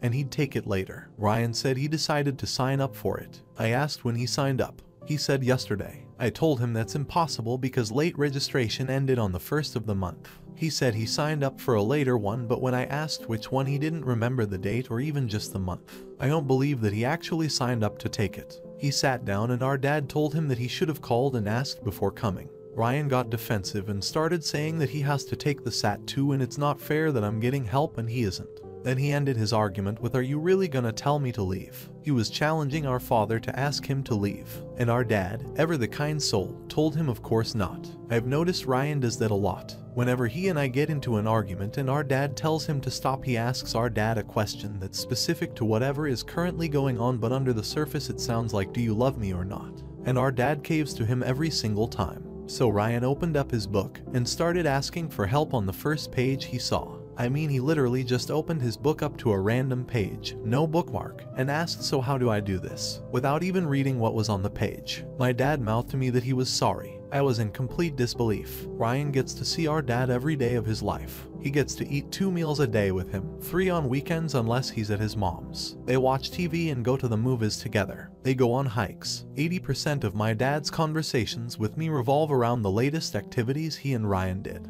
I get one shared dinner and what was supposed to be 3 hours a week alone with our dad. 3 hours, and Ryan couldn't even let me have that. I started formulating a plan to text my mom and ask her to call me in 5 minutes and make up an excuse for me to come home. But then I thought why? Why should I care about sparing my dad's feelings or saving myself from embarrassment? Neither of them give a shit about my feelings anyway. It feels like I'm expected to fall in line and be patient and try to understand how hard it is for Ryan to share our dad. And I've done that over and over again. But Ryan will not give me the same respect and I don't feel like being walked all over anymore. I'm tired of it, so I just started packing my things up. My dad quietly asked me to please not leave. Ryan let out an amused scoff and asked seriously. He was enjoying the moment. I didn't say a word. I just grabbed my stuff and walked out. My dad followed me to my car. He said he was sorry and that he swears he didn't know Ryan would show up. I know he's telling the truth, but he should have told Ryan to leave. I know he's in a difficult position. I know he's terrified of making Ryan feel unloved or replaced by me. But I don't care anymore. I don't care about Ryan's feelings. I'm tired of being mature and understanding. I'm tired of being told to try to have empathy for him, to think about what he's going through. I don't care. He doesn't care about me. Why should I care about him? I told my dad to really think about what just happened. Ryan tracked his location and drove an hour away from home because he couldn't stand the idea of me finally getting some alone time with our dad. Am I the crazy one? Is that not completely inappropriate and insane for someone to do? He said he'll tell Ryan that he can't do this again, but asked if I would just come back inside this time. I told him no. I said he can go in there and help Ryan study for the test he didn't even really sign up to take. I wasn't gonna sit there and play nice and bite my tongue for the millionth time. I'm over it. I told him that he can have Ryan take him back to my house to pick up his car, and not to wait for me to get home, and not to dare tell my mom what happened if she was still there. I left and drove around for a bit. I called Bree to see if I could still go over, but she didn't answer. I found out later that they were taking a practice test at the time. I called Josh, but he didn't answer. I didn't want to go home and see my dad and Ryan show up to get his car, so I went to the park and sat at a picnic table. I tried to study, but I couldn't focus. My mind was stuck on what happened at the library and how angry I was about the whole thing. Some more shit went down at the park that I don't feel comfortable enough talking about here. but it made my day even worse and I was just kind of a mess mentally. Josh ended up calling me back and I went to his house and I just vented about the whole day. He says I need to stop seeing Ryan completely because all Ryan does is get in my head and cause me misery. Then he said I'm so focused on being angry at Ryan showing up to ruin my time with my dad that I don't even realize the severity of the situation I was in at the park. And I realized he was right. I've let Ryan's animosity towards me consume my thoughts. Why am I letting this guy affect my mindset so much? My dad called me a couple times that night to talk, but I didn't answer. I was with my friends at the time and I honestly didn't want to talk about it. We ended up texting briefly. I was kind of a jerk to him because I was so mad, but he did acknowledge what Ryan did was wrong and he apologized for not asking him to leave, which made me feel a little better. I still wish he would have told Ryan to leave then and there. I know that Ryan is the kid he raised and I'm just the kid he met a few months ago, so I would never expect him to choose me over Ryan. But I can't help but wish he would choose to side with me just one time. He and I have talked since then and things are better between us, but I honestly don't know how much more of this I can take. I feel like I'm about to crack. Update 11. Ryan 1. I wrote those 2 words 3 days ago. It's all I could stomach to write at the time. I wanted to just disappear and abandon this account because I didn't want to recount my failure, but I do feel like there are several people here who genuinely care, and I don't want to let anyone else down. Now that it's been a few days and the initial wave of emotions has passed, I can explain what happened. Consider this my final rant, vent, post, and thank you in advance for hearing me out one last time. I went to my dad's house for dinner on Saturday night. I know everyone told me to stop going. I knew all of you were right, but I went again anyway because it means so much to my dad. He never guilt-tripped me into going. He hasn't tried to force Ryan and I to be together since January. It was my choice to go to dinner every week. He does so much for me and never asks for anything in return other than letting him have one dinner a week with me at his house. To be fair to my dad, I never did tell him how much I was hurting or the true extent of Ryan's behavior. I thought I would get a chance to pull him aside after dinner and talk to him about how I'd been feeling, but that moment never came.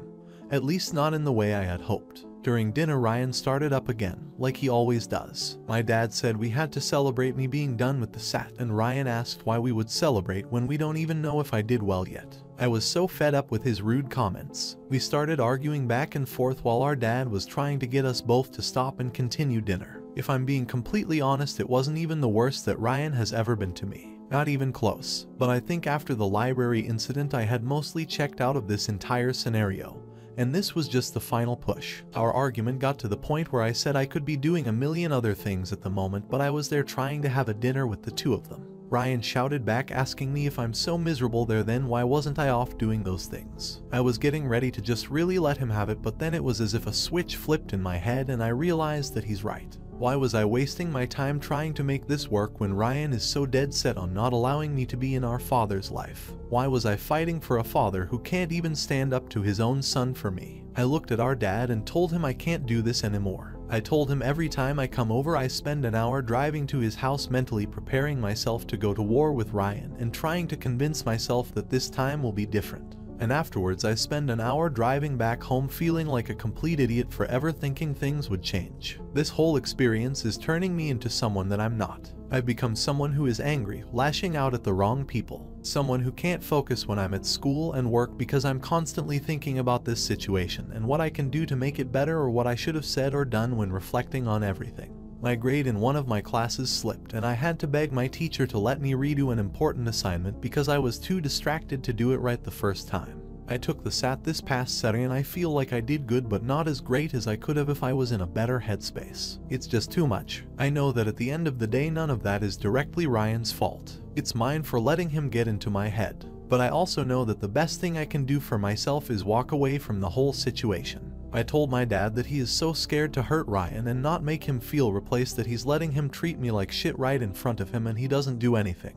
He said he does discipline him and I said clearly he's not doing enough because Ryan's always the same. He tried to approach me and I told him not to. I didn't want him to hug me or tell me that he was sorry, because I knew if he did he would know exactly what to say and he would convince me to give it just one more try. The truth is that I'm so pathetically desperate for him to love and accept me that I allowed Ryan to tear me down piece by piece because I convinced myself it was worth the pain and I could get through it eventually. But it's not worth it anymore and Ryan has stripped me down to the bone. I don't want him to have a hold over me anymore. Ryan huffed and rolled his eyes. I said I'm done, bro, which pissed him off even more. For context, I always call other guys man or bro just out of habit. I've always made a conscious effort not to call Ryan bro to avoid this exact situation, but I just slipped in the moment. He shouted that he's not my fucking bro. I told him that he's right. He's not. I admit I got cocky and told him that he missed out because I know I'm a damn good friend and I would have been the best brother he could have ever had. I would have had his back through anything. I took out the credit card and house key my dad gave me and left it on the table and told him again that I was leaving and I wasn't ever coming back. Him and Ryan both followed me to the door. I was walking away. I told myself I needed to be the bigger person just one last time.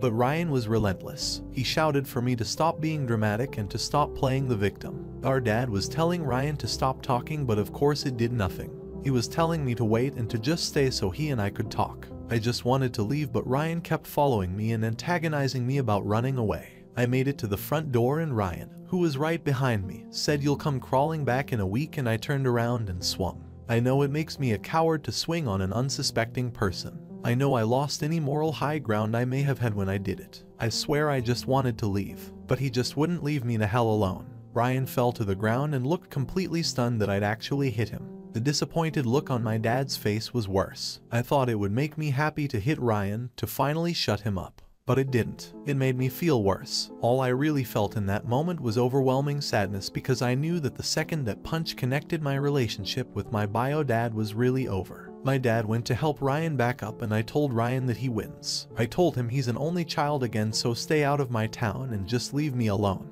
He didn't say anything. He didn't try to hit me back. He didn't laugh or smirk or mock me. He just stared at me. My dad tried again to stop me from leaving, but I told him the same applied to him. I said goodbye to him for the last time and walked out. I managed to make it 2/3 of the way home, pretending like I was okay and fighting back tears. But on that last stretch of road it suddenly hit me like a truck and I cried the rest of the way home. When I got there I waited in my car until the redness in my eyes was completely gone and it wasn't obvious I'd just been crying. I walked inside and my mom came from the kitchen and was surprised that I was home so early. I said hi to her and she instantly asked what was wrong.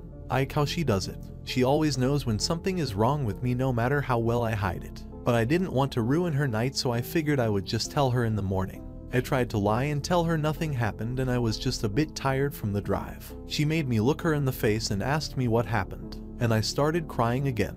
And I know it's a bit childish, but I just really wanted my mom in that moment. We went to the living room and I told my mom all about how Ryan won't allow me to have a relationship with our dad and how my dad is too scared of hurting him to stop him. I hadn't told her most of the things that Ryan had said and done up to that point because I knew she would be angry at him and my dad if she knew the full story. She told me that I don't have to go there anymore if it's just causing me pain and stress. All I could think and say to her was that I really wanted it to work. And I did. I wanted it to work so bad. I ended up texting my friends in our group chat and told them I wasn't going to be seeing Ryan or my dad anymore. They all blocked Ryan on Instagram and Snapchat except for Austin. He had to return a game he borrowed, so a couple days later he went to the city with his girlfriend, left the game on the front porch and sent Ryan a picture of it on the porch with a middle finger emoji, and then he blocked him too. I know that's not the most mature response, but I'd be lying if I said it didn't make me feel good to know my friends all had my back. The next day when I got out of the shower I heard my mom raising her voice at someone, so I quickly got dressed and saw my dad was at the front door. I didn't approach and he couldn't see me from downstairs, but I listened to part of their argument. She was refusing to let him in because I had told her the night before that I didn't want to see or speak to him.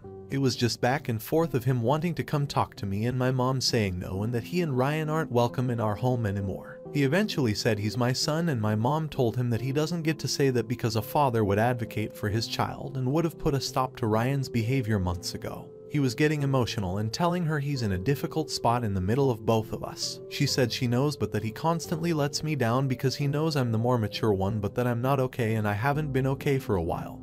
And he fails to see that. She said that I'm only 17 years old, but he acts like I'm a grown man and Ryan is just my bratty kid brother that I have to put up with. The last thing I heard was her saying that I don't have to and will not be putting up with Ryan's behavior ever again.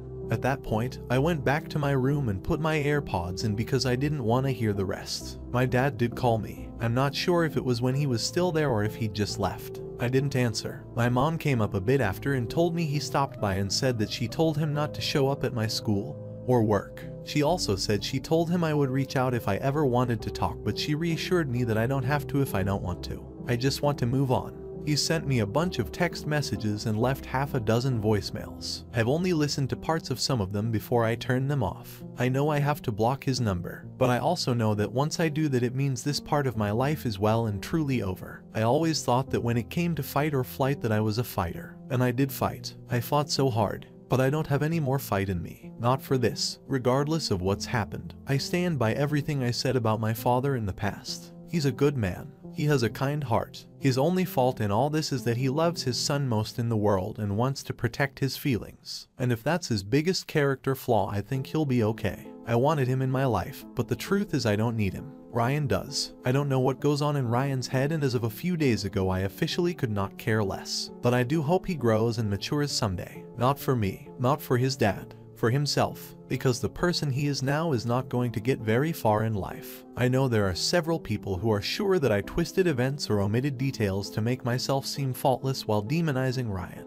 That is not the case. I know that everything I've posted is true. Ryan knows all of the things that he's done, even if he truly believes that he's justified in his actions. And that's really all that matters. I also know that a lot of people believe me to be an invader who showed up and disrupted Ryan's perfect life. Well, now the invader is gone and Ryan gets what he wants, just like I'm sure he always has. Maybe someday when I'm older I can have a relationship with Ryan's dad. Or maybe I won't care in a year. Maybe he won't either. Maybe I'll end up like my uncle, just another mystery in their family history. Another relative that no one has heard from in 20 years. For anyone who has supported me with advice and followed my posts from the beginning, I'd like to truly thank you. Getting to vent, get opinions and perspective, and read words of encouragement really did mean a lot to me. And I'm sorry if I wasted your time with reading my posts just to not see this through. And sorry that I couldn't tough it out. Maybe Ryan would have come around if I'd have held out a little longer. I'm sorry that I'm not as strong as I thought I was. All I can say is that I'm not a quitter, but I do know that it's time to walk away. I ignored the signs for weeks. I should have known after New Year's Eve that it was never going to work out. I deluded myself into thinking that I was going to have a happy ending. I kept trying to appease Ryan and his dad by being the perfect, patient, understanding person that I thought I needed to be to find a place in their family. But the truth is that person is a doormat, and it's time I stop worrying about them and start focusing on putting myself first again. I don't care about protecting Ryan's anonymity anymore, so feel free to repost this anywhere. I know it's petty, but a small part of me hopes Ryan will see these posts one day and realize how awful he was to me. I'm not perfect. I can admit I was self-centered in the beginning and only cared about how the situation was great for me without even thinking about how it impacted his life. I admit I talked shit about Ryan both online and to my family and friends, but it was only because of the things he said and did to me. I went into this excited at the idea that I was gonna have a brother. After our first meeting was a disaster, I thought, well, my friends all say that siblings don't always get along, so I just have to give him time to warm up to me. When I was with him, I really did try to get along with him, but I now see that he wasn't going to stop until I was gone. I went half my life without a father. Even though it's not the outcome I wanted, I know that I can do it again. I'm choosing to walk away now because I want to remember him as the man who never gave up to be in my life. I want to remember him as the man who loved me before he even met me. I know that if I stay, it's going to get worse. I'm going to get worse, and I don't want that to be the way that he remembers me. This whole situation has caused me heartache and opened up some old wounds that I thought had healed. But I have my mom and my friends to help get me through it. I wouldn't change anything that happened. I'm still glad I got to meet him. He gave me a Christmas memory I will cherish for the rest of my life. But in the long run, it was just never going to work, and I've accepted that. I'm not okay right now, but I will be in time. Thank you again for reading, listening, and caring about some random kid on the internet. I wish you all the best in life. Take care of yourselves. Update 12. I know a lot of people felt strongly about my last post, and that's my fault. As time went on, I used this space as a way to let out my frustrations. It became only about the bad stuff. I never told you guys about how my dad messaged me every single morning just to say hi, and on school days to wish me a good day at school. That always started my day off on a good note, even if the day before had been crap. I never wrote about the time he asked me what my dream vacation would be and thought he was being sly about planning on making it happen. I never mentioned how excited he was to be able to be the one to take me to my first MLB game whenever baseball season actually started up. There were so many moments I never shared, and that's why I stand by everything I said about him being a good and kind man. He made several mistakes in bringing me into his life, and I won't make excuses for him on that. But I knew then, just like I know now, that he is not a coward or a bad father. A coward is someone who can't admit when they are wrong and apologize. A bad father is someone who learns he has a child and chooses to remain blissfully ignorant. My dad is not those things. I've been unfortunate enough to see true bad parenting in some of my friends' lives, and I've read dozens of horror stories here on Reddit. My dad is not a bad father. He's just a man who couldn't quite adapt to and take control of a new situation as quickly as he probably should have. No one in this scenario is without fault or sin. My dad, Ryan, Josh, my mom, and myself have all made mistakes here. We're all flawed. That just makes us human. None of us should be defined or labeled forever by the mistakes we made in this unusual situation. We all deserve a chance to grow and become better people for ourselves and the ones we love. I didn't expect to ever be posting again. TBH, my plan was to leave my last post up for 24 hours and then delete my account. That's how broken I was. I didn't respond to a single person publicly or privately, so please don't think I ignored you or that your words fell on deaf ears. I did read every single comment and private message, and the amount of support I received from all of you was incredible. There were a couple nights where I was hitting those low points again, and I would open up those comments and see that there were so many people rooting for me to get past this and succeed. It may sound silly, but it really did make a difference to me and helped me keep my chin up during the harder days. Writing my feelings down has helped a lot as well. It helps me keep track of where I'm at and how much I've improved. My mom told me that when she was my age she used to journal a lot, and I should consider getting my emotions out that way. I admitted I have been writing and that it's been therapeutic for me. I had spent so much of the last few months trying to find ways to connect with Ryan and our dad. But at 17 I'm somehow still finding ways that I'm similar to my mom too, which is nice. I wish I could sit here and tell you that the last few weeks were a breeze. I would love to tell you that I was thriving and living my best life after cutting off Ryan and our dad. But that would be a lie. I missed my dad every single day. I doubted myself, wondering if I had made the right choice in walking away. If I can sidebar for a second, I'd like to tell a quick story. When I first started kindergarten, I hated going to school. I was that kid that cried when his mom left. I was very introverted and didn't want to talk to the other kids or my teacher. I was scared and miserable, a far cry from the sociable person I'd like to believe I've become since then. I'm not sure of the exact day, but it was either after the second or third day of school that my dad sat me down, gave me advice about giving the other kids a chance, and told me that all I needed was one good day. If I had one good day, I would see that everything would be okay and I could do it again tomorrow. The next day at school we got paired up for a drawing activity. That was the day I met my future best friend Josh. I vaguely remember we drew monsters fighting each other, which was not at all the assignment, but it was fun. When I told my mom and dad about it after school, my dad asked me if I had a good day, to which I excitedly told him yes. I remember he smiled and told me, now do it again tomorrow. I know that story might not seem relevant right now, but I want people to know what an incredible father my dad was. As much as it pains me to admit, I don't have very many memories of lessons that he taught me because I was so young when he died. But that's one lesson I've always tried to put into practice whenever I'm sad. I tell myself that I just need one good day to remind myself that I can still be happy, I can still smile, and that I'll be alright in time.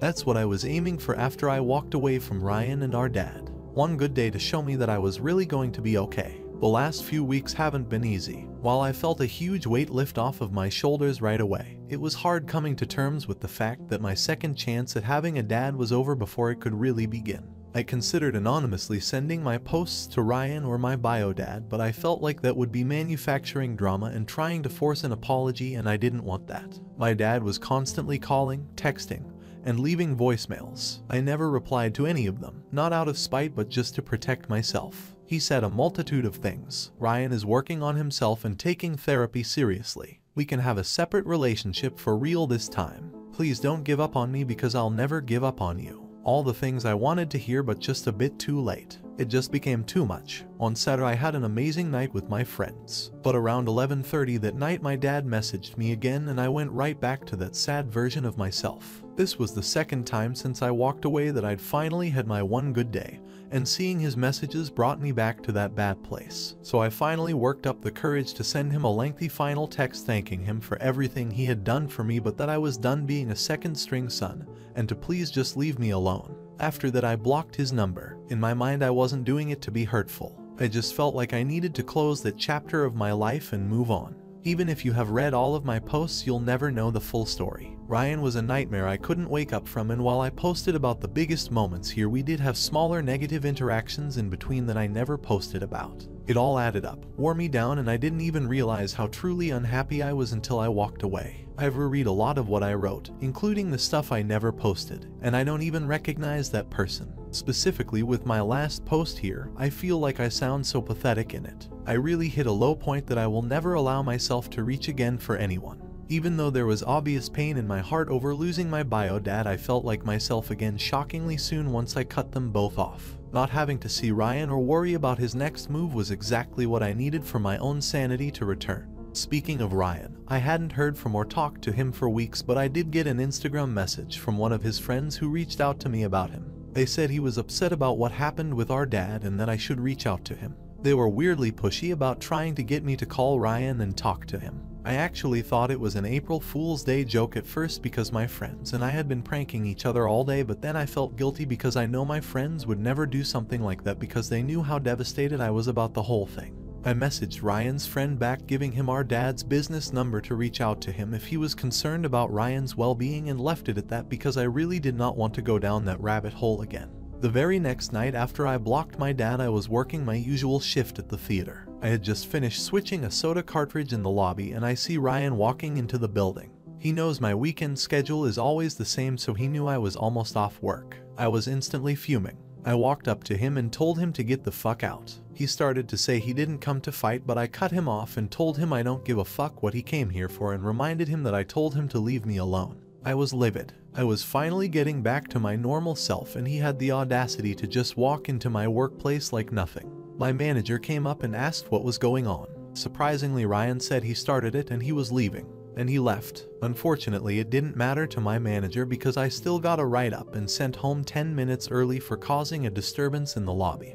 Which is fair, because I was the one yelling, but it still sucked to get reprimanded at work. I was walking to my car feeling like crap because I've never gotten a write-up or sent home because of my behavior before. About 3 spots ahead of my car was Ryan standing beside his truck, obviously waiting for me. I thought, is he fucking kidding me? He didn't know how to take a hint. I walked past him to go to my car and told him to fuck off before he could say anything. After I passed him, he said, "I'm sorry, Caleb," which shocked the hell out of me. Not even because he said sorry, but because for the first time ever he called me by my name. My actual name. Not pretty boy or a popcorn scooper or any of the other various nicknames he'd come up with for me since we met. He said he knows I don't owe him anything, but asked if I would just hear him out anyway. We ended up having a very long conversation. I've summarized most of it here, but I'm sure there are things I may have forgotten. I stood opposite him while he sat on the bed of his truck because TBH I didn't know if his apology was an act and if he just waiting for an opportunity to swing at me. He started off by saying his therapist suggested he write me a letter, but that's cringe and he'd rather just talk to me in person. He said he fucked up and he knows that he fucked up. He went into some personal stuff regarding why he was so relentless and aggressive towards me. I won't go into detail on that because I believe he said those things in confidence. But after that he told me that he doesn't hate me. He just hates what I represent. I asked what he meant because that made no sense to me. He said he knows no one would ever replace him in his dad's eyes, but that when he sees me he can't help but think I'm the son his dad wanted, and that makes him jealous. He said I'm smart, hardworking, annoyingly nice, and I look and act more like him. Even though he was complimenting me, he still sounded so frustrated, but more at himself instead of me. You all told me in the beginning that he'd been comparing the two of us, but I never really saw it until he said it. I just thought he hated me for existing, plain and simple. While it in no way excuses his behavior, I couldn't help but feel for him. At this point I felt more at ease because he was being so open and honest. So I sat beside him on the bed of his truck and told him I have no interest in being the 2.0 version of our dad. I'm my own person. All I wanted was a relationship with our dad and to know him and have him know me. I admitted to Ryan that I was jealous of him too, and that I would trade in all of the similarities I share with our dad in exchange for the childhood with him that Ryan had. I know more than a few of you said I was lucky that he didn't raise me, because I would have turned out just like Ryan. But I don't think it was extravagant gifts and lack of punishment that made Ryan act the way he did. From what I could gather after our talk and what happened a couple days later, that didn't start until his parents divorced. I think the reason behind his abhorrent behavior towards me was just classic fear and insecurity, something that I think everyone has to deal with at some point in life. I told him whenever I was with our dad his favorite topic to talk about was always Ryan. Ryan said the same thing, that when it was the two of them I was always the biggest topic. Hearing so much about each other probably didn't help with us already disliking one another, but I think our dad is just the kind of person who loves talking about his kids. He did tell me once that he loves being a dad and it's been the best part of his life. Yes, I know he didn't get it right a lot in this matter, but his heart was always in the right place. Ryan and I realized that we actually know quite a bit about each other and what our lives were like, not because we ever talked to each other but because our dad told us things about one another. Ryan made a casual joke saying if we actually got along and told each other stuff our dad wouldn't even know what to talk about anymore. He actually said my dad at first but then corrected himself to our dad, which might not seem like a huge deal, but he's never said that before. He's always said my dad, my grandpa, my grandma, etc. Until then he'd never acknowledged me as part of his family. He told me that after I left their house the last time that I was there he got grounded for the first time since his parents split up. He was only allowed to go to school and back home and he wasn't allowed to play any of his games for 2 weeks. And at first he blamed me because he didn't think it was fair that he got grounded when I was the one that punched him. He says he was in denial about all his behavior leading up to that night being the main problem because he didn't want to be the bad guy. But after his punishment ended he realized I really wasn't coming back and he knew he had messed up badly. I told him I would be lying to him if I apologized and said I regretted punching him, because I didn't. But I did tell him the truth that it didn't make me feel any better and I wasn't celebrating it then or now. He asked if I changed my number. I told him I didn't and that I had just blocked him weeks ago and our dad yesterday. He said our dad brought it up that morning thinking I had changed my number because his calls weren't going through anymore. He said our dad pretends like he's okay in front of him but Ryan can see that he's not, and he hates that it's his fault. Ryan said that it's no secret that he wasn't happy when our dad found out about me and that he did want me gone, but that our dad can't just pretend I don't exist now because that's not the kind of father that he is. Ryan then told me that what hurts the most was that our dad doesn't look at him the same anymore. When he brought it up our dad told him that he will always love Ryan but that it would take time to forgive him. Worse than that, he told Ryan that he knows he failed both of us as a father and he was sorry for that. He was taking the lion's share of the blame. That made me feel horrible because I didn't want to make him feel that way. We all played a part in ending up where we did. Ryan and I were both to blame as well. Ryan for his antagonistic behavior and me for being selfish and pushing our dad away. I realize now that I absolutely needed a break from both of them, but to cast my dad aside forever instead of just trying to talk about it and find a solution was cruel and hurtful when he has shown me nothing but kindness and love from day one.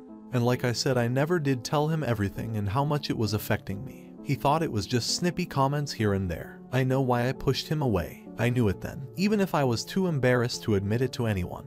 I was so scared that he would decide he didn't want me in his life. When I hit his precious baby boy, I thought that was just going to be the beginning of the downfall of my relationship with my dad. I guess I felt like I had to beat him to the punch in ending the relationship, because I convinced myself it would be easier if I was the one who walked away instead of being left behind. But he wasn't going to leave me behind because I wasn't perfect and I lost my cool. He showed me that in his calls and texts afterwards, but I let my fear get the best of me. Ryan admitted that he really did want to like me when we were supposed to meet, but when I got there he just couldn't. He said we have nothing in common because I'm an outgoing jock and he's just not. I told him that if nothing else we both love our dad and want him to be happy, and maybe that was enough common ground to start off with. I also told him I have all kinds of friends and that common interests aren't a necessity to get along with someone. At that point he said that he doesn't have real friends like mine. He doesn't have someone like Josh that he can rely on for anything. He doesn't have the kind of friends who will have his back the way mine did after that night. I did bring up that his friend reached out to me on Instagram on his behalf, but it didn't seem like he wanted to talk about that. He asked if he could be honest about something and told me that when he was on bed rest after his appendectomy that me and my friends were the only ones who showed up to see how he was doing and if he needed anything. The only ones who hung out with him while he was bored at home. All of his friends were too busy to even just drop by, and he invited a girl he had a crush on, but she told him she would only go if he bought her something cute to wear for him, which just instantly turned him off to her. I didn't really know what to say, so I just told him that sucks and he deserves someone who wants him for him and not gifts or his money. He said more that essentially boiled down to that he feels like he has friendships out of convenience and proximity, and that he doesn't see himself sticking with his friend group after high school ends. Finally, he told me what he had been working up to. His 17th birthday was in a couple days and our dad was going to make pizza for dinner in their special pizza oven they have in the backyard. He told Ryan he could invite a couple friends, but Ryan told me he'd rather have me there with them. He said I could even bring Josh if that made me feel more comfortable. He He admitted it was selfish to ask, but that he doesn't want to be the reason our dad is sad all the time. I asked him the day and time and told him I would think about it. I made it clear to him that if I did decide to go, that I will not go back to fighting with him. I left that all behind when I walked out of their house the last time I was there. I told him that if I did go and he changed his mind after I was there, to just tell me and I would leave. It didn't have to be a fight or argument. He swore he wouldn't change his mind this time. At that point, my mom called to ask where I was. I didn't even realize it, but I had been talking to Ryan for an hour past the end of my shift. So I told her I was on my way home. Ryan asked if we're supposed to shake hands or bump forearms. I told him I think I was just gonna go to my car tonight if that's okay. I wasn't really ready for physical contact with him yet. He said he hoped to see me in a couple days. As I was walking away, he called out to me to apologize again and to say that it was all his own shit that he had to deal with and that he's still dealing with. That really stuck with me, and I think that's what ultimately convinced me to go. Like, if he's seeing the same therapist we saw together, but whoever he's seeing must have really gotten through to him. I've seen Ryan manipulate our father's emotions many times. I know what his face looks like when he's just looking for sympathy. I know the inflection of his voice when he's putting on his poor me act. This wasn't it. He wasn't performing during our talk. Even though he was being open and honest, I could see that all of it was hard for him to do. He did his best to maintain eye contact even though he was showing his vulnerability. There were a few times I could hear the nervousness in his voice when he was struggling to get the words out. This wasn't Prince Ryan, the spoiled and angry rich boy I'd come to know in the last few months. It was just Ryan, a 16-year-old kid who messed up and was now swallowing his pride to try to make amends. I couldn't help but respect that. I told Ryan that I changed my mind and I was sorry about punching him, and I meant it. I guess seeing him show so much humility thawed me out a bit. I've always said that I knew Ryan wasn't a one-note asshole and I could see the good in him when he interacted with other people. But this was the first time that goodness was directed towards me. I realized we're not going to get anywhere if I don't try to let go of the anger and hurt he caused me, and admit that I made mistakes too. We said goodnight to each other and I went home. Just to be clear, Ryan's birthday already passed. It was on Tuesday, so while I've always appreciated advice, it is not needed in this case as the event has already happened. I'm not trying to keep anyone in suspense, so I'll say here that there was no drama. It was not an act or trick by Ryan. The dinner went very well. I'll let you guys know how that went tomorrow, but I've got plans with my friends in a bit, so I can't write out everything at the moment. Update 13. There's a quote from a song I really like that says, "If it weren't for second chances, we'd all be alone." I guess with Ryan it would be closer to the 30-second chance, but the essence of the quote still applies. I wasn't actually alone, but I had lost a whole side of my family that I had just discovered. People that I didn't really want to lose or spend my life without knowing.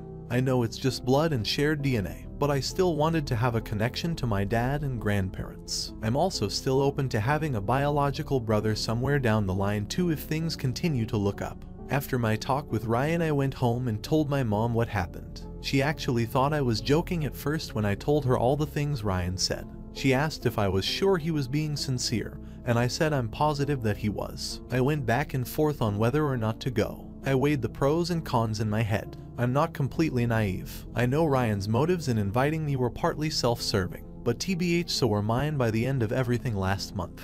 In the beginning I was eager to meet Ryan and be his friend, but as time went on it became more about trying to just be cordial solely because I didn't want to lose my dad. And even now it's not at all easy to just forget everything Ryan did. But I did want my dad back in my life. I thought about posting here the day after I talked with Ryan. But honestly, I didn't want anyone to give me advice. I don't mean to say you all haven't been helpful, because you have been so many times in the past. But when I really thought about it, I didn't want to be swayed one way or another about whether to go or not. I didn't want to be given any influence on how to approach things if I did go. I wanted it to be a genuine attempt between Ryan and myself. So in the end, I decided to go alone. Both my mom and Josh wanted to go, but I told them I needed to do this on my own. I promised my mom that I wasn't getting my hopes up, and if it went sideways I would come straight home, and that would be the end of it, and I would be okay. I know she still didn't want me to go, but I think it was fear of me getting hurt again over anything else. I got to the house a little early and knocked. Ryan answered the door. He actually looked happy to see me and said he was glad I made it. It's pretty funny because all I could think at the time was that his greeting was literally the nicest thing he had ever said to me. Before that, I'm pretty sure it was just hey without any nickname after it. I gave him a birthday card with a PlayStation gift card in it. I don't usually like giving gift cards as a gift because I feel like it's impersonal, but I was torn between not wanting to put too much effort in and not wanting to show up to a birthday celebration without a gift. I asked where our dad was and Ryan said he was at the store picking up ingredients for the pizzas. I've probably seen too many movies because the quiet, empty house and dad not being there did make me a bit uneasy. For just a second I was honestly a bit worried Ryan might have brought me there just to kill me. Faced with tears of joy, he asked if I wanted to play some games while we wait for dad. I told him sure, just as long as it's nothing competitive, so he put on a game where he and I were on the same team for once. It was a bit awkward being alone with him at first, but within a couple matches I got the hang of the game and we were fine. Conversation was minimal. He just mentioned what he did for his birthday with his mom and talked about how much better the pizza cooked in their oven is than regular pizza. I believe it's called a wood fire oven. Eventually our dad got home and yelled out for Ryan and asking if that was my car outside. He walked into the game room and we locked eyes. I had a whole speech planned out. I had talking points in my head for when he came home, but for some reason when I saw him all I could muster out was hi. I forgot everything else I wanted to say. He came up to me and hugged me, and honestly, it was the best hug of my life. He was trying not to cry and apologizing for everything and saying how happy he was to see me. He asked if I came to talk and I told him actually Ryan invited me to have dinner with them. He went over to hug Ryan and said thank you. Ryan said he was sorry to our dad for causing him so much pain and that this had been his mistake to fix. They had their own moment before my dad brought me into their hug. He was so overjoyed. I wish everyone at least once in their life could feel what his face told me he felt in that moment. But I'm not gonna lie, as nice of a moment as it was, I was still a bit uncomfortable being so physically close to Ryan, so I made a joke about being promised pizza if I came, so we all went outside and it was a bit quiet at first, but within a short time the tension eased and we were having casual conversations and a nice meal. We even shared a few laughs. For the first time there was no fighting during dinner. We told him that we'd talked and I think he was really proud of both of us for that. He was so happy. Ryan's aunt and grandparents on his mom's side FaceTimed him to wish him a happy birthday, so he went inside to talk to them for a bit. While he was gone, my dad and I finally got to talk. I told him how much it hurt that he never stood up for me. He looked ashamed and told me he was sorry and that he thought it was just small comments at dinner, which from his perspective is true. I never told him about any of the private moments between Ryan and I, and I'm sure Ryan would not have told him anything either. He said that he thought that I was brushing off those comments and he didn't know how badly it was affecting me, but that no matter what he should have protected me. He assured me from now on no one gets a free pass to disrespect me in front of him, not even Ryan. I asked him why he never gave Ryan actual punishment. He told me that he could tell me his reasoning, but that he didn't want me to think he was making an excuse because he knows there is no excuse for his failure. He said when he and Ryan's mom told Ryan that they were getting a divorce, he didn't handle it well at all. He accused them of not loving him and breaking their family up. It broke our dad's heart, so he started overcompensating by showering Ryan with affection and leniency when he acted out. He said he got so used to treating Ryan a certain way that it just became normal and natural to him. He reiterated that it's not an excuse and he should have learned a lot quicker that he now has 2 boys and Ryan won't be given leniency for his bad behavior anymore. He asked me for just one more chance to show me that he's changed. I'm really hoping he never has to prove it, at least with Ryan. But of course I told him I would give him that chance. This was our first fight, and while I feel I was completely justified in walking away when I did, it didn't have to be forever like I thought. If Ryan and our dad are both willing to admit their mistakes and try to be better, why wouldn't I give it another shot? My dad made me promise him that I wouldn't hide my feelings from him and that I would tell him if I wasn't okay. His reasoning was that it's not my job to worry about him or protect his feelings, it's his job to worry about and protect me. He said that I'm a strong young man and that he knows I can handle a lot, but that I don't always have to try to be an adult about everything, and that it was okay to just let myself be a kid for a few more years. Hearing him say that got to me. I was never an emotional person before all this. After my adoptive dad died, I sort of became numb to emotional pain. It was like nothing could hurt more than that, so as I got older I just started pushing all my feelings aside and prioritizing logic over emotion.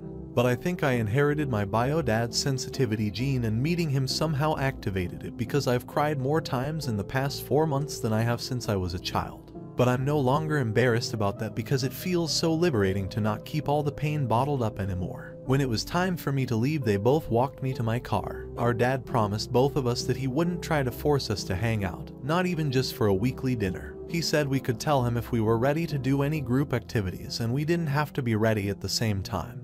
We could each tell him separately if we reached that point. I told our dad that while I'm willing to open the door again, that I'm not going to be driving to see him every week. My focus is going to be on school until the school year is over. Once summer hits, I'll have a lot more free time and we can see about spending more time together. He understood and agreed. I wished Ryan a happy birthday again. He thanked me for the card and for coming. He asked if we could start over. I said yes, and I offered him a forearm bump which he accepted, and then I left. I won't lie, I'm still incredibly nervous that this shift in Ryan's behavior won't last. I feel bad for saying it, but even though I am serious about starting with a clean slate, it is really hard to look at him and not remember all the things he said and did. I think that's what's keeping me from being over the moon like I have been in the past. Mentally, I'm not the same person I was 4 months ago. I lost that part of me that was excited to have a dad and brother. But I'm cautiously optimistic that maybe things will work out. My fears and lack of excitement are something I have to deal with on my own. I do still want this to work, and the vibe with both of them really felt a lot lighter, so I'm willing to give them a second chance. Ryan has been texting me the past few days, so I guess things are looking up. He even sent me a meme about us being children of a lawyer, so I think he's starting to finally see me as a brother. It's hard to explain over text, but I really do see a change in him. Well, it's not even a change, honestly. It's more of him just letting go of his anger. A few months ago I said I wanted to meet the person he is to everyone else. I think I'm finally starting to get to see that person when we talk. Forgiveness is supposed to be hard, but in this situation Ryan and our dad are making it easier than it probably should be.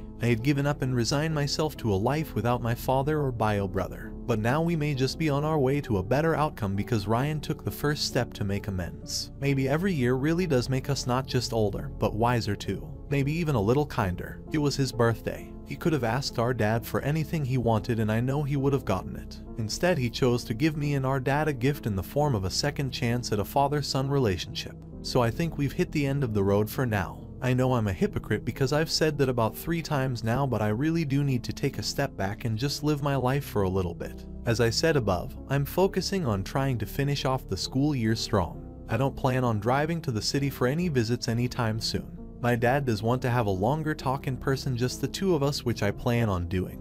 But even though I'm nervous to talk to him, I'm sure that's gonna be fine. I think for right now I'm gonna keep my interactions with both of them mostly, if not completely, limited to text messaging.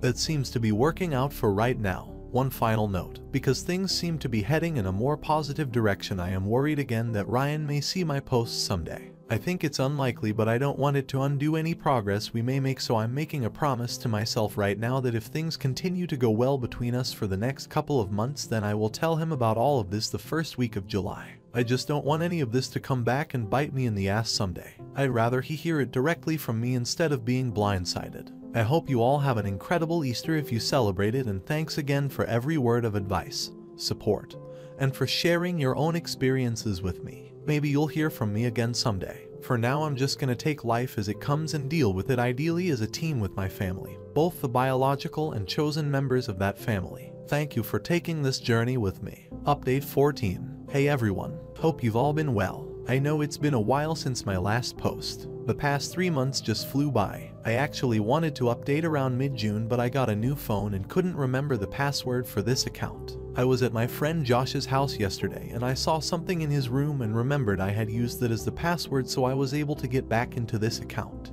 I'm not sure if many people are still interested, but if so, I can give a not at all quick update on how things are going. If you're reading this hoping for more drama, I'm glad to disappoint, as you'll find none of that here. If I had to summarize things in one word, great. In 2 words, really great. Thankfully, I'm not here to report on anything bad. There was definitely an adjustment period and some difficult talks all around, but we worked through it and we're all in a much better place now. Thought I'd give you guys an update on how everyone is doing and some stuff that's happened since my last post. Ryan. Remember when I said I was worried Ryan's change of heart wouldn't last? I'm happy to confirm that was not the case. He and I slowly talked over text. He was a bit upset early on because he said he was always the one texting me and I never texted him unless I was replying to him. That's true. I was still skeptical of him, but again, that was my own issue to work out. I made more of an effort to reach out to him after that. We then moved to gaming together online. It was mainly just the two of us, but there were times where we played with some of my friends, which I think really helped ease him back into my social circle.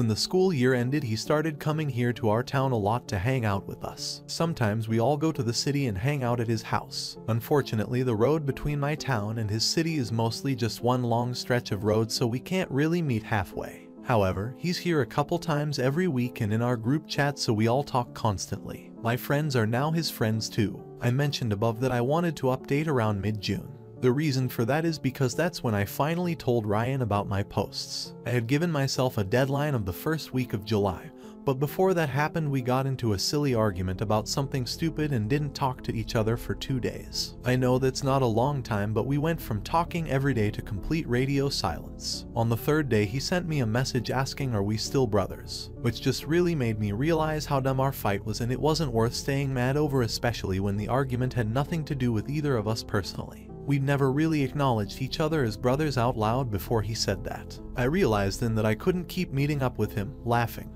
and joking with him when I knew my unkind words about him were out there on the internet, and there was a chance that he might stumble upon them someday. So one day I went over to his house while our dad was at work. I had put all of my posts on a flash drive because I didn't want him to read the harsh comments about him. I told him the truth, that the only thing I removed was one line that I felt should stay between me and our dad. I know that may disappoint some of you, as a few people said I should be completely honest and not edit the posts, but I really feel like that would be volunteering hurtful information for no reason, and I'm sure it's something my dad would never want Ryan to know. I was terrified that I was about to ruin everything we'd built up to that point. I let him know it was all in the past and I didn't feel that way anymore. I was in a bad place emotionally at the time. I promised him my last 2 posts were after we talked and much more positive. He asked if he could read those ones, so he read the we talked and second chances posts by himself while I was panic texting a few friends in the next room. He came back and handed me the flash drive. He did thank me for being honest and the nice things I said about him being genuine in his remorse, but he said he'd rather leave the rest in the past. He reminded me he said a lot of bad things to me and had made up lies about me to other people. He did make me swear that I wasn't acting or just being his friend for our dad's sake, which I did swear to because I do genuinely consider him a friend now. He swore the same, and after that we just ended up watching a movie until our dad came home. We've been back to normal ever since. I did ask if he was okay with me posting an update here, and he jokingly said it was only okay as long as I lied, and told you guys that he now spends all his free time volunteering at homeless shelters. But in all seriousness, he's doing a lot better. At the beginning of the year I never thought that I would say it, but he's my brother. I claim him and he claims me as such. I even have a nickname for him. I've recently started calling him RYFI because he's a huge techie, gamer guy. He says it's a stupid name, but he also told our friends that only I'm allowed to call him that when they tried to make it a group thing.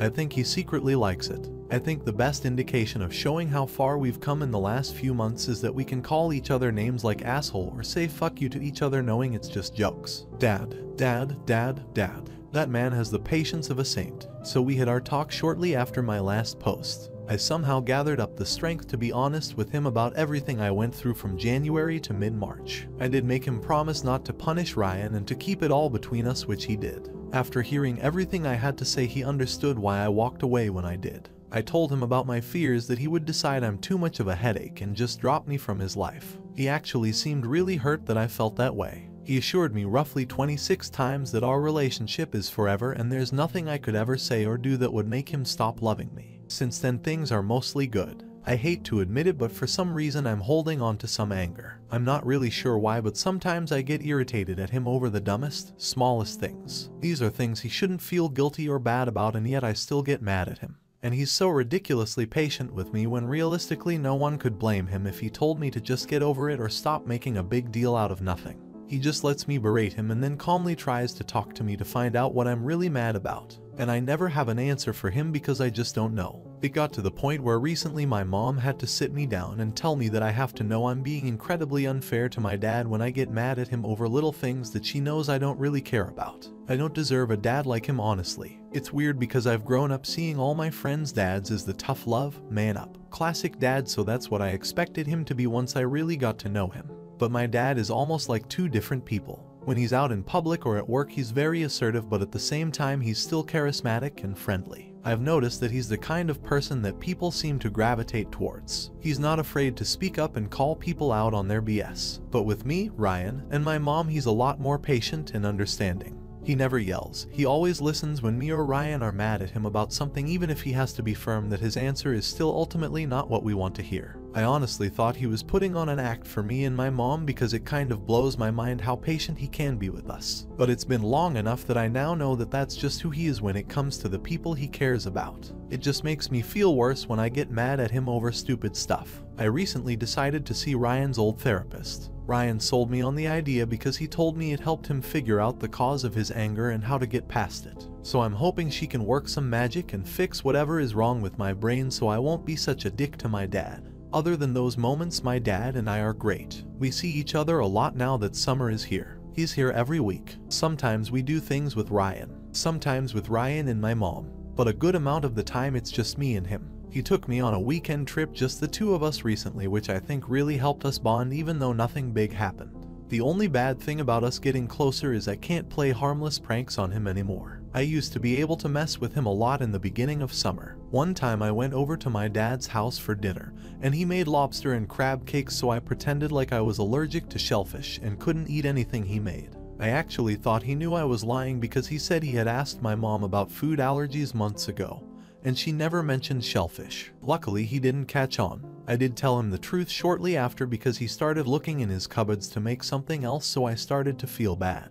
Another night I texted my mom that my dad fed me cereal, and she called him right away cause she was pissed thinking that he made me drive an hour just to eat cereal for dinner. My dad was so confused cause he had actually made a whole Italian meal, and they both ended up laughing and jokingly grounding me when they realized I was messing with them.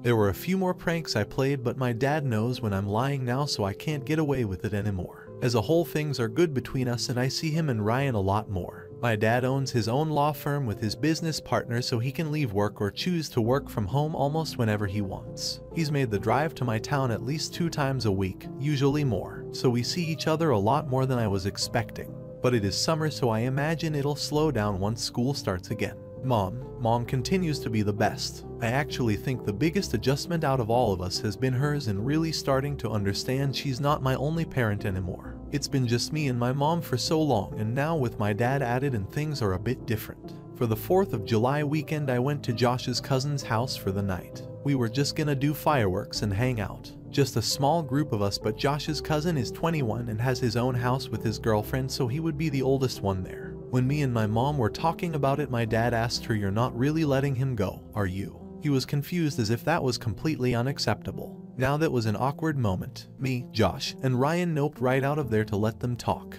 My mom has known Josh's family for years, so she knows his cousin and his cousin's GF are people she can trust to let us stay the night at their place and nothing bad will happen. My dad, on the other hand, does not know them, and he thought it was crazy to let me go somewhere where the chaperones are 2 21-year-olds. We don't really need chaperones, but I can understand where he was coming from. It's really weird for both me and my mom that there's now someone else involved in making decisions about my life. My dad has eased our financial situation significantly. Just to be clear, I'm not saying he showed up and pulled us out of poverty or anything. My mom and I were doing fine. I didn't have to get a job when I turned 16. I did that because I wanted to make my own money and pay for my own car so my mom didn't have to. My dad, however, insisted on paying off the rest of my car and has since taken over my insurance payments. And it's not just the financial help, he's always there when I want to talk. Like I said above, he's patient and understanding even when I'm acting like a dumbass. My mom says he's earned the right to have a say in things and that his opinion holds some weight. I agree. I can't just accept his money and love and not let him be an actual dad. I won't lie, I was actually really annoyed that it went from a done deal to me possibly not being able to go if my parents didn't agree on it. But I can tell it means something to my dad to be able to have a say in things. I don't know how to put it into words exactly, but I can just tell he was satisfied. Not because he's controlling, but he's mentioned a few times that he hates that he didn't get to be a part of my childhood. I think him having a say in what I'm allowed to do makes him feel more like a parent to me, if that makes sense. Maybe I'm just overthinking it. I tend to do that. Thankfully, they agreed to still let me go on the condition that I had to answer any FaceTime calls, and if I missed a call and didn't call back in 10 minutes, I was grounded. Basically, my dad was worried that I was gonna be talked into drinking or smoking by Josh's cousin and the cousin's GF.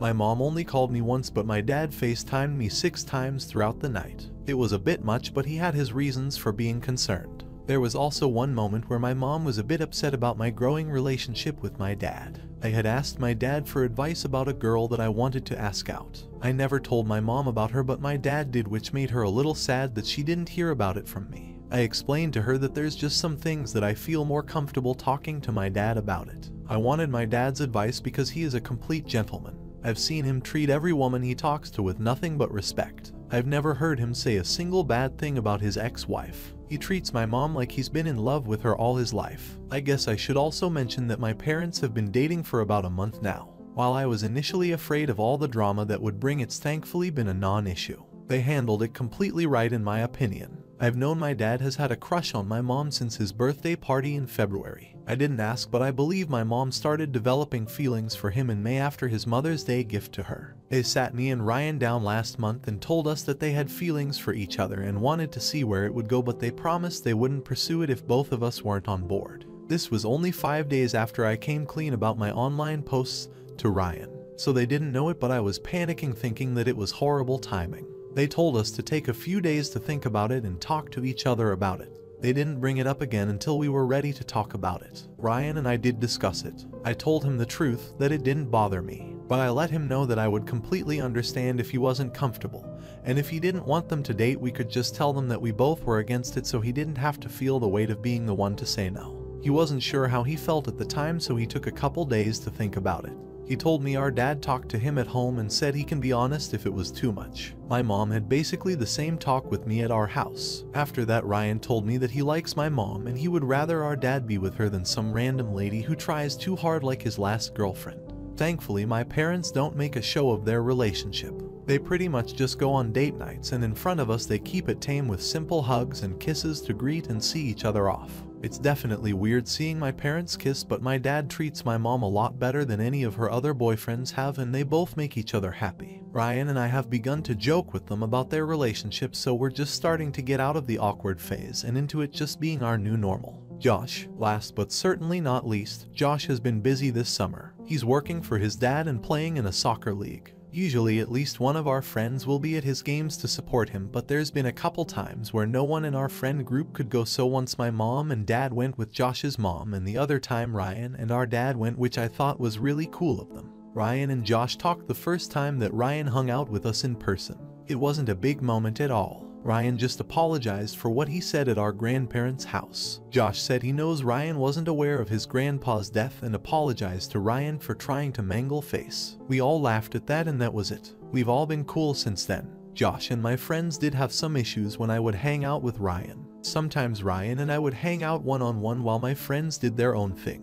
They would say that we could all just hang out, but I think it's important that Ryan and I hang out by ourselves every once in a while. Some of my friends said I was choosing Ryan over them, which isn't the case. I see my friends almost every day. Ryan lives an hour away, so I see him a few times a week, and I don't think it's unreasonable that every once in a while we hang out, just the two of us. Josh and I got into an argument a couple months ago when Ryan first started coming here. He got pissed one day when he asked if we could hang out, and I told him I couldn't because I was going to the city to have lunch with my dad and Ryan, and then I had to work that night. He accused me of changing and replacing my mom and friends with my dad and Ryan. It came out of nowhere, and it was really unlike Josh to get so annoyed over something so small. I'm not sure if I'm allowed to write what happened next on Reddit, but that night Josh did something really dumb and reckless. After that, he ended up calling my dad to pick him up because he was in the city and my dad was the closest adult he knew. My dad had to call Josh's parents to come get him. It was a whole thing. I found out the next day that he was having problems at home with his parents, and he just found out his girlfriend was talking to another guy. He was just having a terrible day and said he felt like he had no one to talk to. When he found out I couldn't be there to talk to him, he took his anger out on me. I felt horrible because he's always there for me when I need to vent, especially when I had endless problems with Ryan. Josh is the kind of person that won't tell you something is wrong or that he needs help unless you're looking at him in the face, and he can't hide his emotions. I should have known something was up when he asked me to bail on my lunch plans with my dad and brother. I would have if I had known what was going on, and he knows that. Either way, it all worked out, and he did apologize for what he said to me. I don't hold it against him because I know he didn't mean it, and he's not someone who acts like that at all normally. He and Ryan are also good, and no other arguments have been brought up since then. Weirdly enough, that situation caused my dad and Josh's dad to become friends, and now they do business together too. It's strange how quickly and how much Ryan and my dad have become incorporated in my life now. I don't mind it, but it's crazy how much different my life is now compared to 7.5 months ago. Not only that, but how much just two people can switch up the dynamics of several relationships. Aside from that, Josh is doing just fine. There's not really much to tell other than he's keeping himself busy this summer. As for me, I'm taking a creative writing course with my friend Bree. All of your comments about my writing made me curious about trying my hand at actual writing. The course has been really fun and I feel like I learned a lot. I've got 2 weeks left in it. I've tried writing fiction stuff, but it's really hard. When I'm writing about stuff going on in my own life, I just word vomit and don't shut up. But trying to create a story from scratch is difficult. I feel like I have a lot of good ideas, but I sort of finish the story in my head and never get it written down on paper. I might not be cut out for writing. Also, I know a lot of people were wondering about my grandparents. Me, my dad, and Ryan went to visit them a couple weeks ago. It went significantly better than the last visit. Now that Ryan and I get along, there were no fights or arguments. We all had a great time and my grandpa told me he was so happy to see me and Ryan getting along now. At one point, my grandparents asked about college and I told them a few of the universities I was considering applying to. They told me to apply for any scholarships I want, but that they would take care of the rest. I'm still in disbelief. I knew this family was well off, but I didn't know they were put together a 4-year college tuition fund in a year and a half kind of well off. I got emotional because I couldn't believe that level of kindness. These people owe me nothing. I haven't done anything for them. I offered to come clean their house and yard on weekends if I go to the university I'm considering that's 30 minutes away from their home. They just laughed and told me they would love if I came to visit when I can, but I didn't have to pay them back. They said it was just making up for all the Christmas and birthday gifts they didn't get me. They are incredibly generous and I'm extremely grateful and lucky to have them as my grandparents. I guess that's all there is to tell for right now. I hope you guys have all been having a great summer. You can't even imagine how happy I am to be able to give nothing but good news in this post. All the turmoil from the beginning of the year seems to be becoming more and more of a distant memory every day. Thanks for reading. Take care of yourselves and the ones you love. Update 15. I started therapy about a month and a half ago. I didn't really know what I wanted out of it, if I'm being honest. I knew that I was getting upset about a lot of things my dad said and did. I knew it was something that I needed to work on. I got mad at him over really stupid things, like he would call Ryan about 50 nicknames, similar to the way Ryan used to talk to me, except of course none of my dad's nicknames for Ryan were negative. They all had a story attached. I got to hear about how he calls Ryan Cricket because Ryan was such a loud, hyper child. I know the story of why Ryan is sometimes called Rye Guy. I can recite the origin stories of the names Waterworks, Game Time, and Nate among several others. Some of the stories are admittedly funny and entertaining. I know the ABCs of Ryan and it makes me incredibly jealous. I'm not ignorant to that fact. I even admitted that to Ryan months ago. And just to be clear, I have not and will not take it out on Ryan. He and I are good. We've had a few disagreements and we're not best friends or anything, but we are friends. I know it's not his fault that he has a good relationship with our dad, and I would never try to make either of them feel guilty for that. It's a me problem. But it's so frustrating to have to hear all these stories about their relationship. Even though I'm positive that neither of them mean for it to be, to me it's like a constant "hey, did you know we have years of wonderful memories together?" reminder. My attitude with my dad sort of came to a head when he tried to give me the talk because I've been spending more time alone with my girlfriend. I don't want to go into a bunch of details about my romantic life, but put simply, he's a year late on having that talk with me. I had that talk with my mom when I got my first serious girlfriend at 16. I'm careful. I want to go to college, graduate, and live my own life first. I don't want to be a dad until I'm 30, if ever. My brain is so screwed up with my own issues and history regarding my own 2 dads that I'd probably be a terrible father and mess that hypothetical kid up more than I am, tbh. Anyway, he just kept wanting to talk about it. He wanted to lecture me on the importance of proper condom usage and how he'd provide them for me, no questions asked. He wasn't being weird about it or anything. It was basically the same talk my mom gave me, which might have been why it made me so annoyed. Because I felt like I was retreading old ground. Then I said it. I said something mean and uncalled for. He was just trying to help me stay on course with my life plan. I should have just nodded and let him give his speech. But I had to open my big mouth and make a smart-ass comment. It worked. It got him to stop. But it also hurt his feelings to the point where he just left the condoms and walked out. I hated myself. I still hate myself for saying it. I apologized and he forgave me. But that was when I knew that I needed to get into therapy. I didn't want to keep treating him like that. I thought that I was being too sensitive, and in a way I probably am. But my therapist was able to help me realize why all this stuff bothered me so much. It's a big part of the reason that I'm so angry with my dad. I know the story. I know that he genuinely didn't know about me, and I believe him 100% when he says he would have been involved in my life if he had known about me. I thought that my issue was that he wasn't what I expected a father to be. I said in my last post that I had an image in my head of what a father is, and he didn't really fit it. It wasn't until my therapist asked me to put aside what I thought a father is supposed to be and tell her what kind of a father I wanted him to be that I had a realization. I like who my dad is. I don't want him to be different. I like that I don't have to worry about him pressuring me to be a certain kind of man.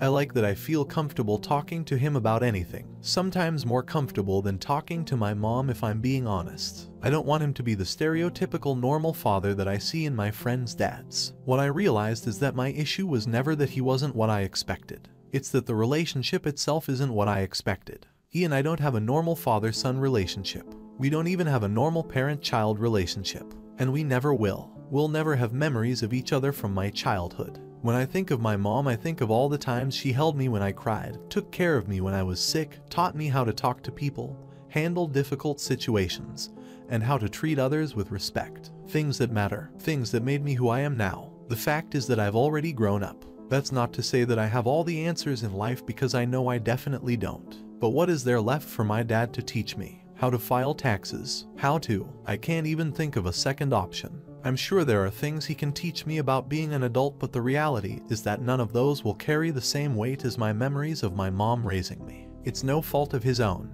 I know that, but it is the way things are, and that just sucks. We have bonded. I do feel a connection with him. I felt it the first time he hugged me, and I do love him. I know that he loves me too, but I don't love him at the same level that I love my mom. And I'm sure even if he'd never admit it, that he doesn't love me at the same level he loves Ryan. Most parents say they love all their kids equally, and maybe that's true for those that raise their kids from birth. But how can a grown child you've known for 9 months compare to the kid you raised for 17 years? It's a hard pill to swallow. My therapist is suggesting my dad come in for one of my sessions. She says I need to be honest with him and tell him how I feel about our relationship.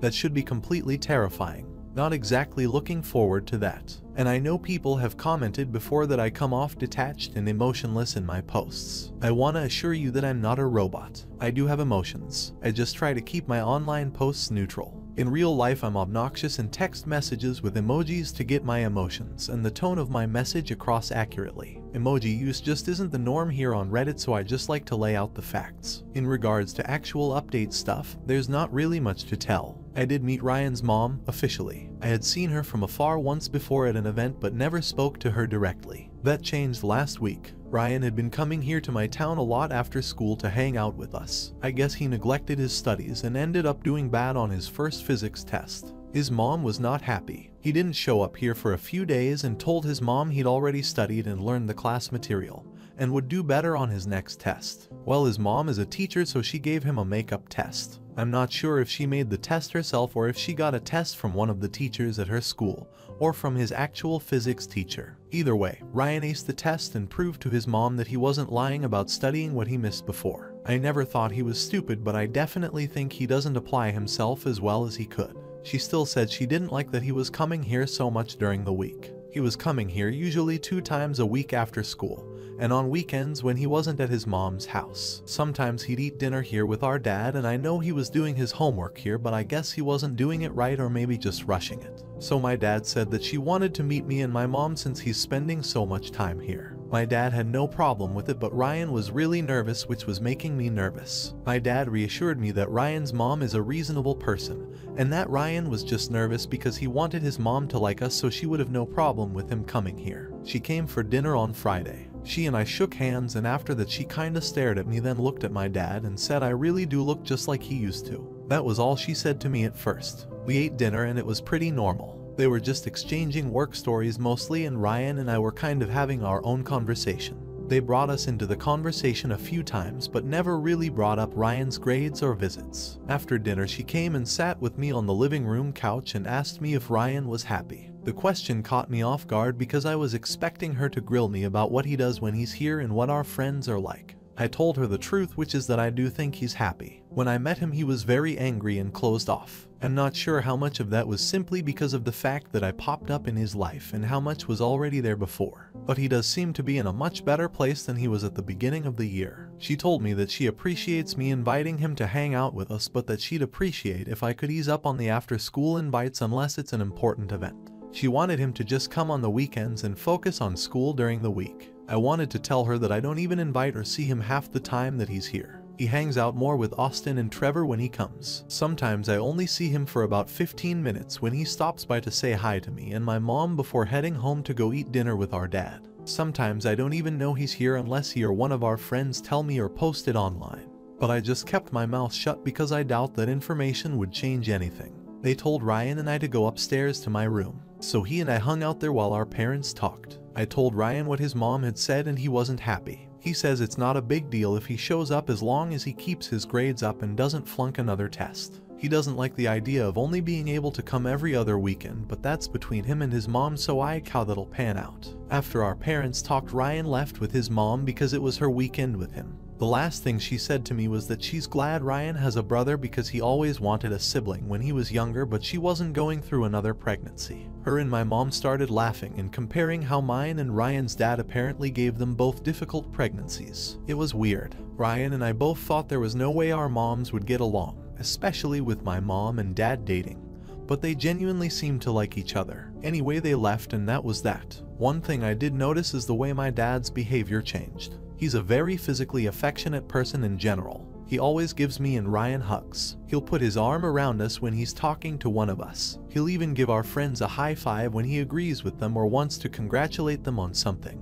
With my mom, he's obviously way more affectionate. He'll hug and kiss her constantly. They're worse than me and my girlfriend with that stuff. But when Ryan's mom was there, he barely did anything with my mom. When I asked why after Ryan and his mom left, he told me it was out of respect for his ex-wife. He said he and Ryan's mom are still friends and there's no need to put his new relationship on display. He also said that being overly affectionate like that may make people feel uncomfortable even if there's no history involved. I've never really thought of stuff like that. He had to be in a weird position to have his ex-wife and current girlfriend, both of them respective mothers to his children, having dinner together, but he still managed to be respectful to both and the dinner was a complete success. I wish I had that kind of talent to navigate an awkward situation like that. I know that was a lot of words for a not very interesting event, but there's really not much going on in my life right now. I don't have drama, thankfully. My parents want me to focus on school since it's my last year, so I moved down to being a seasonal employee at my job,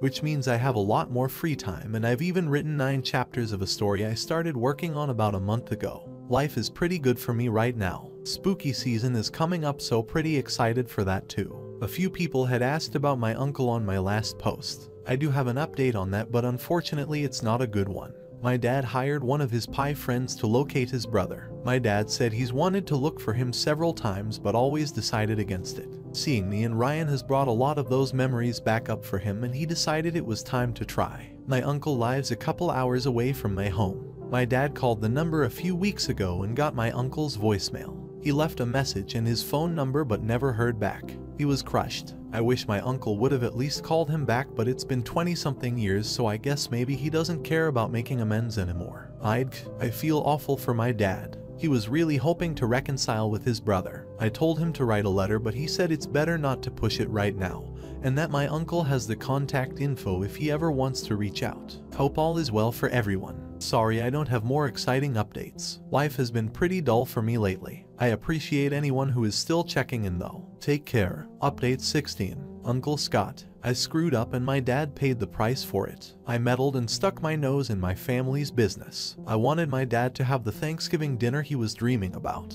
Instead, I ruined the entire holiday 2 weeks early. I'm going to be referring to my uncle as Scott. That's not his real name. I know it probably seems silly to start using fake names now, but when I made my first post on my personal profile, that named Ryan and Josh, I had exactly 27 followers from the advice subreddit. I thought maybe 5 at most would comment. I never expected thousands of people to eventually follow and see these posts. Sorry if this is written poorly. I wrote it and quickly skimmed it as a proofread, but I don't really want to dwell on the events any longer, so I'm just posting it as is. A quick recap. Over the summer, my dad decided to try to reach out to his brother that he hasn't seen or heard from in over 20 years. When he saw how Ryan and I had worked past our differences and how we're becoming closer with each other, it made him miss his own brother. He asked one of his Pi colleagues to look into Uncle Scott's current whereabouts. It turns out he lives only 2 hours away from my town, and 1 hour from the city where Ryan and our dad live. My dad initially called the number he was given. Scott didn't answer, but Dad left a voicemail. He never heard back. He tried to hide it, but we could tell he was really upset. I asked him what the story was between them two, but he didn't want to tell me at the time. During mid-October, we were discussing plans for Thanksgiving.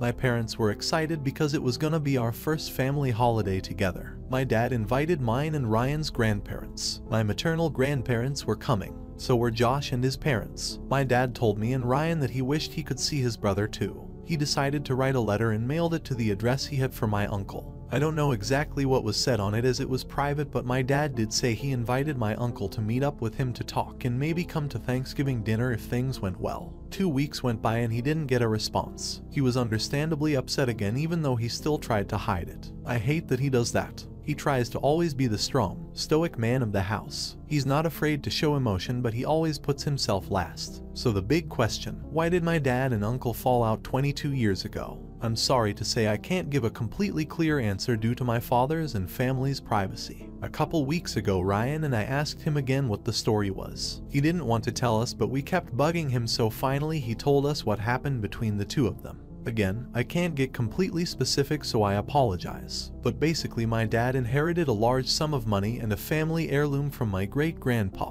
when he died. Scott received money too, but apparently nowhere near as much as my dad. And the inherited item is a family heirloom that for whatever reason is important in our family. These were passed down to my dad because he's the firstborn grandson, and I guess my great-grandpa had some antiquated idea about the item's line of succession. Apparently, this heirloom was an extremely coveted object in the family. My dad was 19 when he inherited it. Scott was 16 at the time. He was jealous not so much about the money difference, but the heirloom. He apparently demanded he had just as much of a birthright to it. The only problem is that it's not something that can be split, and it was already given to my father. Dad said that he just told his brother to get over it because it was done and over with. That probably sounds super confusing, and I might have explained it horribly, but in a nutshell, it was an inheritance fight. Dad got something Scott wanted. Scott was angry over it. Dad admits he wasn't very sympathetic at the time and told our uncle to just accept it as there was nothing to be done about it. He said before that they were pretty close and always got along.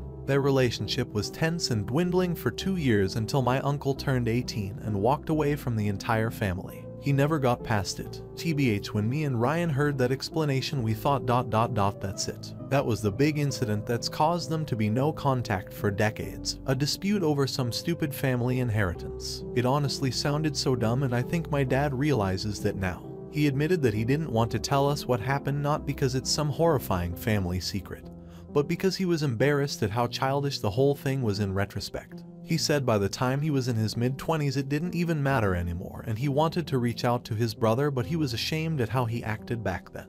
Then he found out Ryan's mom was pregnant, and his priorities shifted to his new family, and he let it go for so long even though he's missed him. Seeing me and Ryan become not just brothers but actual friends made him realize he didn't want to go the rest of his life without burying the hatchet with his own brother. But he said that his brother clearly wanted nothing to do with him, so he had to make peace with that. That's where I fucked up. I should have left it alone, but I couldn't accept that they would just go their entire lives without each other. I thought they could work past it if they just sat down and talked the way that Ryan and I had done back in April. I now know that it was silly for me to equate the situations, but I had a fantasy in my head of convincing my uncle to come to Thanksgiving dinner. Our dad does so much for all of us, and he never does anything for himself. I wanted him to have the Thanksgiving he really wanted, with his brother. I snuck into my dad's home office and found the file he had with Scott's information. I lucked out that he had the file in his desk drawer and not in the locked safe where he keeps client information. Documents. Scott works as a dentist, so I called the number for his work pretending like I was trying to set up an appointment. I asked the lady on the phone what days he wasn't available, and she told me he's off Friday through Sunday. That worked out because we had the day off of school on Friday for Veterans Day, so I made a plan to drive to his house hoping to catch him and talk. Originally Josh was gonna come with me, but his dad told him last minute that he had to stay home to help with something, so I was gonna just go alone. I asked Ryan to cover for me if our dad or my mom asked where I was. He told me that my plan was insane and not to do it. I should have listened, but I told him I was going anyway, so he decided to come with me because he didn't want me to be alone in case our uncle was crazy or something. I won't lie, I was glad he came with because I was a little nervous even though I was dead set on going. So we drove to Scott City and went to his home. We knocked on the door and it was actually him that answered. I'd only seen a couple of old pictures of him when he was young, but I just knew it was him because he looks a lot like our dad and grandpa. The genes on my dad's side are really strong.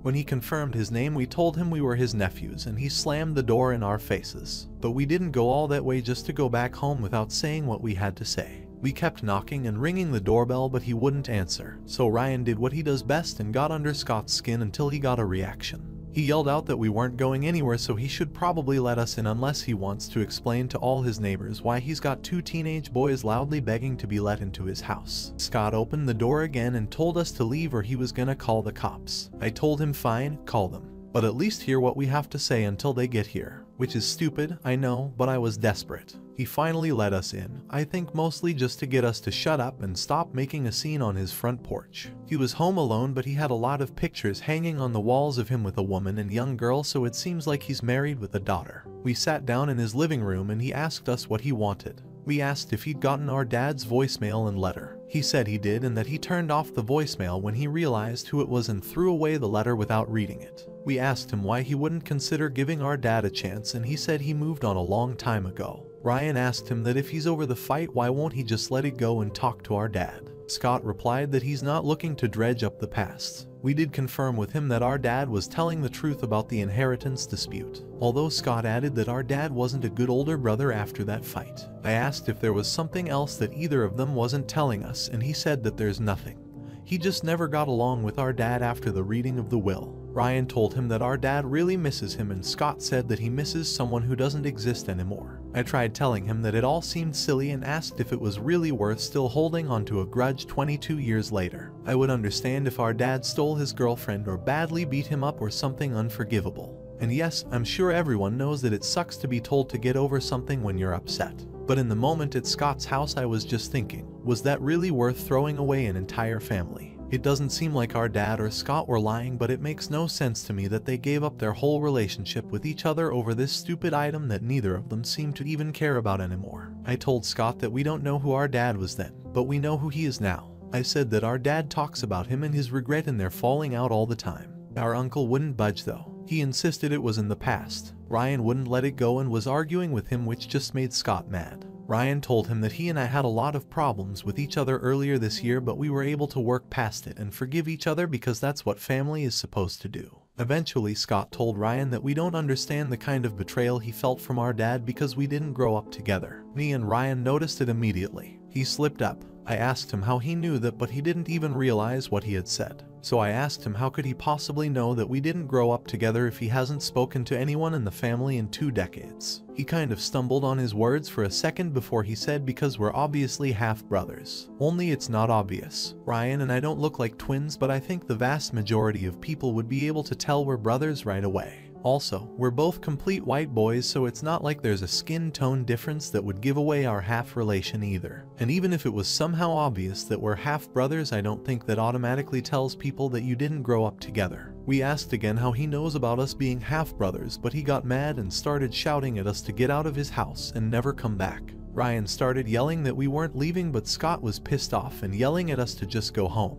I grabbed Ryan and told him let's just go. It was kind of scary, to be honest. I never got the sense that he was gonna hit us or anything, but the way he shifted so quickly from someone who was slightly annoyed but talking to us calmly to just straight up angry and yelling at us to get out was a shock. When we got back into my car, I realized my dad had called me 6 times. Ryan had even more missed calls and showed me a text message from our dad that said he knew where we were and to get home now in all caps. I asked Ryan if he'd left his location sharing on and he confirmed that he had. I asked why and he said just in case Scott was a psycho and locked us in his basement or something. At least our parents would know where to look. He texted our dad that we were heading back home, but neither of us answered his or my mom's calls. We knew we were in trouble. On the ride back, we tried to figure out how our uncle knew about the past year. We thought maybe he'd seen my Reddit posts, but that didn't make sense because I never wrote my dad's name, and theoretically he shouldn't know Ryan's name or even of his existence. The only thing I said in my posts relating to my uncle was that he and our dad hadn't talked in 20+ years, and that's not exactly a smoking gun for identification.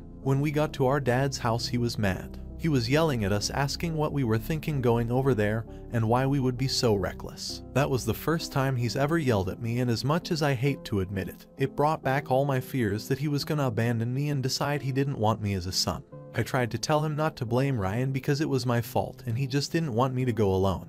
I told him I was the one who took Scott's info from his desk and insisted on visiting him, but it didn't matter to our dad. He told us we both exhibited poor judgment and we should have known better than to run off and go visit a complete stranger an hour away from home. Ryan told him that he's not a stranger, he's your brother. Our dad shouted exactly that our uncle is his brother and a stranger to the two of us. He said he doesn't know what his brother has been up to for the last 20 years and whether or not it was safe for us to be around him, let alone secluded with him at his house. I said that we just wanted to make him feel better, but apparently that was the wrong thing to say because he asked us how much better do we think he's gonna feel if something had happened to the two of us because we were trying to do something for him. All we could say was sorry at that point. Once he was done yelling, Ryan told him that we had to tell him something. Our dad asked what happened, but then Ryan backed out and told me to tell him. So I told him everything that happened from when we got there, and ending with the fact that Scott somehow knew we were half-brothers and didn't grow up together. I could see the gears turning in our dad's head, but he told me and Ryan to go to our rooms and that we were grounded for what we did.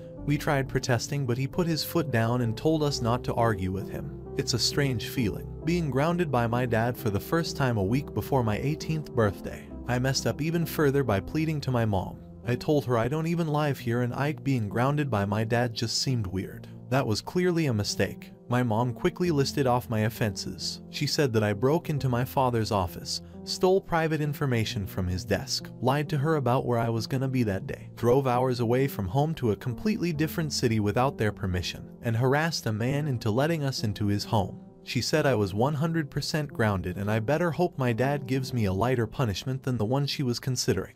I almost never get in trouble, so I was hoping that my mom would be out of practice, but she really doesn't miss a beat when it comes to discipline. Ryan and I went to our rooms. As I said before, I thought that I had just heard my dad yelling. Turns out I was wrong. When he was talking to us, he was just raising his voice. He got on the phone and he started actually yelling. I could hear him all the way from my room. Keep in mind, my dad does not have a small house and my room is on the opposite side of the house from his bedroom. That's how loud he was yelling. I couldn't make out all the words, but I could hear how angry he was. Long story short, he called my grandparents, and it turns out they've been in contact with Uncle Scott for years. My mom explained it to me when we got home, but apparently Scott wasn't on speaking terms with anyone when he turned 18.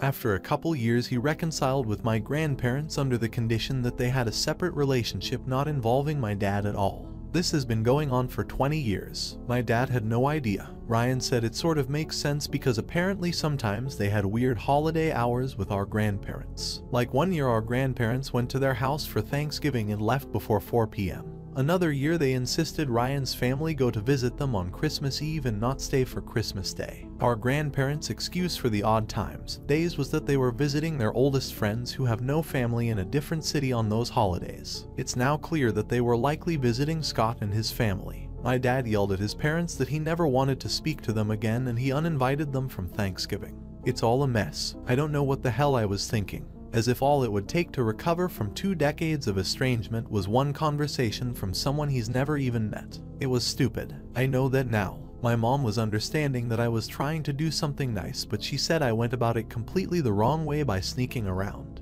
It didn't click for me until she told me to imagine if she and I were in a fight and some family member I've never met came to me and tried to tell me how I'm supposed to feel about it. And I now know that what we did on the front porch was harassment. I wish I could apologize to Scott for it. I just had an idea in my head of what was supposed to happen and had tunnel vision on making it a reality. I let my emotions control my actions instead of my brain. That night Ryan went to his mom's for the weekend. My dad came over to our house the next day. I think he just wanted to be with my mom. He's not even hiding how upset he is. I don't think he can this time. He said none of it is my fault and that he's not mad at me, and the worst part is that I actually believe he's telling the truth about not being mad. When he came over yesterday, one of the first things he said to me was not to worry about my college fund because he would be paying for me. My grandparents had previously offered to pay for my tuition over the summer. I still can't believe it. I ruined his relationship with his parents, and all he had to say to me was that he'd take care of my tuition in their place. I don't give a shit about the college money. I care about him. So now Thanksgiving is ruined because I couldn't just mind my own damn business and stay out of it.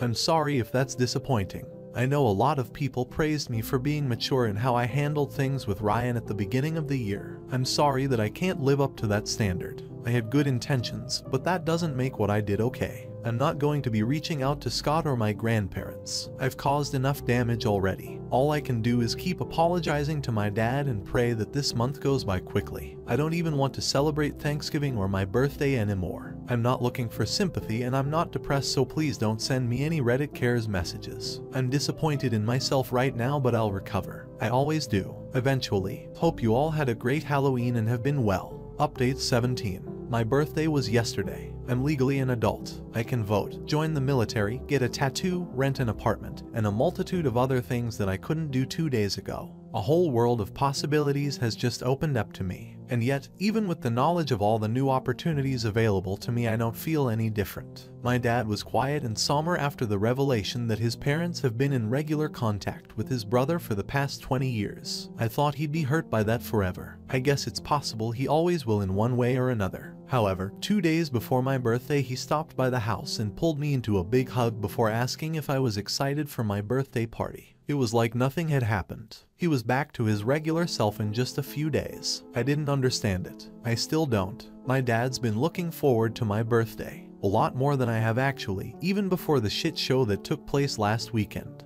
My mom had been telling me he was excited to get to throw me a birthday party for the first time. He had the entire thing planned out, but he wouldn't tell me about it. He only asked what kind of cake I wanted. He did a fantastic job. I've been to several parties in the building it was at, but I've never seen it decorated the way that it was for my 18th. He really went above and beyond. The theme he chose was Happy Birthdays, and there was even a giant banner that said Happy Birthdays Caleb on one of the walls. The night was filled with singing, dancing, and laughing. There was a ton of food. Luckily, a lot of people actually showed up, including people from school I don't even really talk to. Otherwise, all that food would have gone to waste. It was the best birthday party I've ever had. Only I couldn't fully enjoy it. There were moments where I let myself be happy and enjoy myself, but I had this constant feeling of guilt. My dad put together an extravagant birthday party for me even after I ruined his Thanksgiving plans. I know the general consensus is that it wasn't my fault, and that my grandparents made their decision themselves. I understand that, but I still couldn't help but feel guilty about the whole thing. It didn't help that he bought me 18 gifts, 1 for this year and 17 for all the other birthdays that he missed. He really put a lot of thought into the gifts. Obviously, my mom had to help him pick things out, but the amount of effort blew my mind. He got gifts that reflected either milestones or my interests at every age. For the first gift, he got me a large plastic bottle with milk chocolate candies in it. For the 6th gift, he got me a Pokemon shirt with the Gen 5 starters because when I was 6 I was obsessed with Pokemon.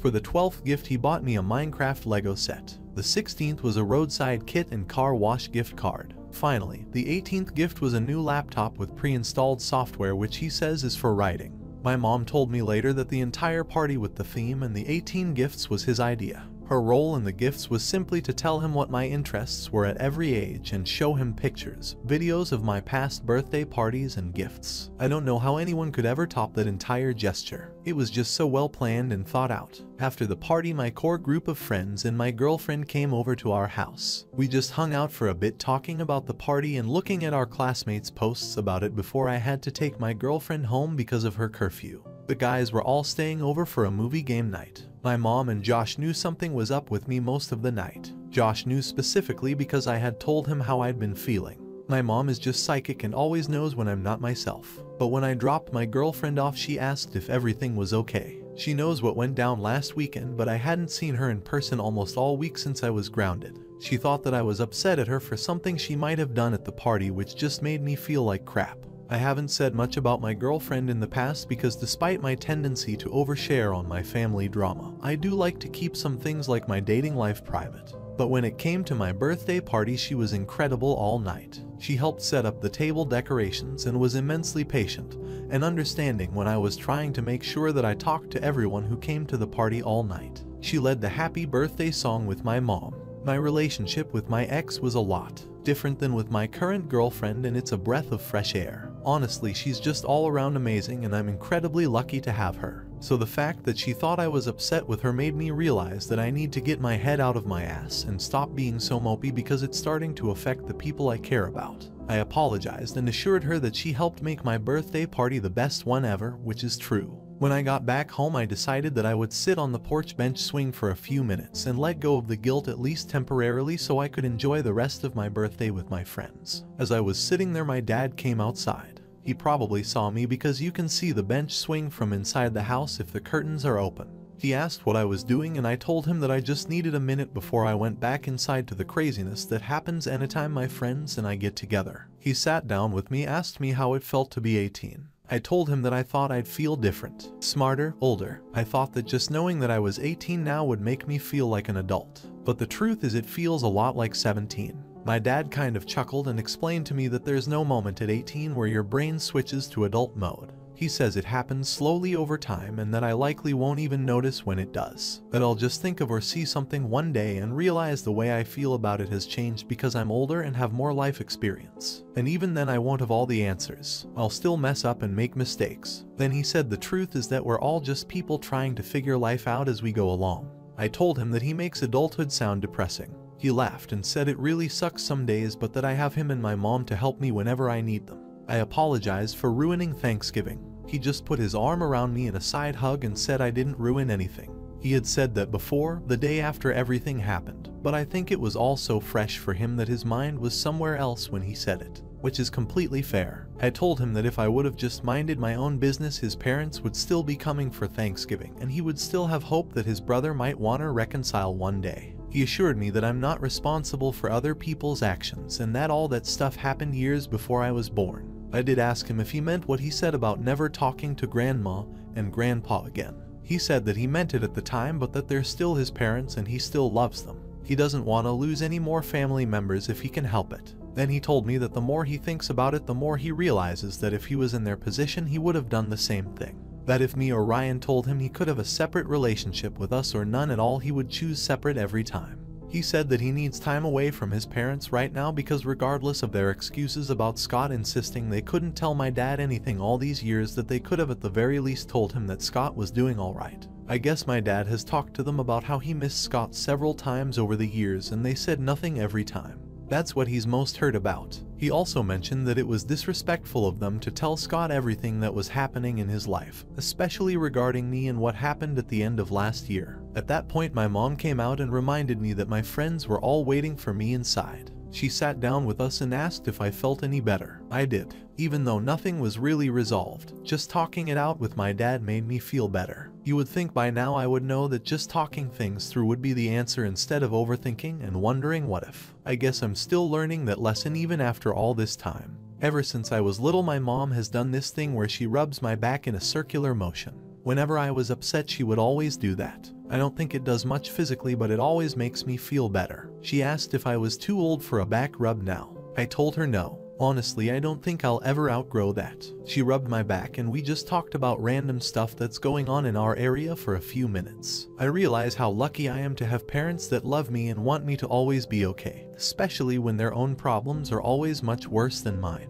I promise I'll never take them for granted. I don't know where I would be without their guidance and support. After that, we all went inside and I ended up playing this horror movie video game with my friends. It was really fun. We only got halfway through it before we started to knock out one by one. We're gonna finish it sometime next week. I don't necessarily feel guilt anymore, but I do still feel horrible for my dad. I can't imagine what he's going through mentally. And I still partly believe that I don't know the full story with him and his brother. I likely never will, but I'm keeping my promise to stay out of it. All I can really do for him is what a few people suggested on my last post. I'll hug him more, remind him that I love him and I'm grateful for him. I hope that's enough for now. If not, I'll keep doing it until it is. Regarding my grandparents, I haven't spoken to them, but I did get a birthday card with $500 from them. There was a short note saying that they had planned to give it to me on Thanksgiving, but since they were no longer coming, they just sent it through the mail. I'm not sure if I'll keep the money. It feels kinda scummy to keep it when I'm upset with them.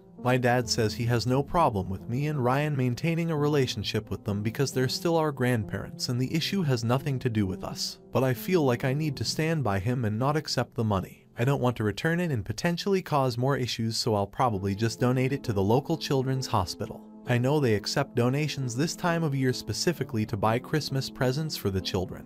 I'm still a bit nervous about Thanksgiving. I think it might still be a bit awkward with the elephant in the room being my missing grandparents. However, we've gotten through so much this past year. I know we can handle a couple of empty spots at our Thanksgiving dinner table. I don't think I'll update before the day, so I hope all my fellow Americans have a great Thanksgiving. I can't believe it's been nearly half a year since I last updated. Time really does fly. I hope you've all been well. TBH, I'm surprised that people still continue to follow and message me asking for updates here. A lot has happened, some bad but mostly good, since my last post, so if anyone is still interested, here's what my life has been like since the last time I posted. With that disclaimer out of the way, unfortunately I have to start with the bad. So originally I thought that I was going to update after Christmas to let everyone know how my holiday went. It was supposed to be my first Christmas with both my dad and Ryan. However, 2 days after my last post, my maternal grandfather died unexpectedly. And just to be completely clear, that's my mom's dad, not my grandpa that I've written about here in the past. He wasn't sick. He wasn't even having any symptoms of anything. He was actually on his way to a doctor's appointment when he had a sudden heart attack in the car before they even pulled away from the sidewalk. 911 was called and a group of firemen showed up and took turns doing chest compressions for 15 minutes before they announced he was dead. I'm not sure if he was even still alive after the heart attack, but my grandma and cousin who was driving them to the doctor said the firefighters tried their hardest to keep him alive. But I guess it was just his time. I was with my friends when my mom called me and told me I had to come home because she needed to tell me something. I knew something was wrong because she was trying not to cry, but she wouldn't tell me over the phone. I was terrified that something had happened to my dad. It was to the point where I was basically hyperventilating cause I was so scared that it was happening again. In retrospect, I should have just asked her if my dad was okay, but I wasn't really thinking straight at the time. So Josh ended up driving me back home and my mom sat me down and told me what happened. And it didn't make sense to me at the time because, like I said, my grandpa wasn't sick. When Josh's grandpa died, he and everyone else knew that it was coming. His health declined and he ended up being bedridden. He got to get everything in order and see all of his children and grandchildren. Even I got to see him and talk to him one last time before he died. I always assumed it would be like that for my own grandparents. I mean, I know that anyone can die at any time, any age. Believe me, I know that better than most people. But I didn't expect it to be like that, to just be told that he was already gone. I didn't get to say goodbye or tell him how much he meant to me. He was the closest thing that I had to a dad between my adoptive dad dying and meeting my bio dad. I never saw him as a father figure because he was always my grandpa, not my dad. But when I think about it now, he really did fill that role in my life for a long time.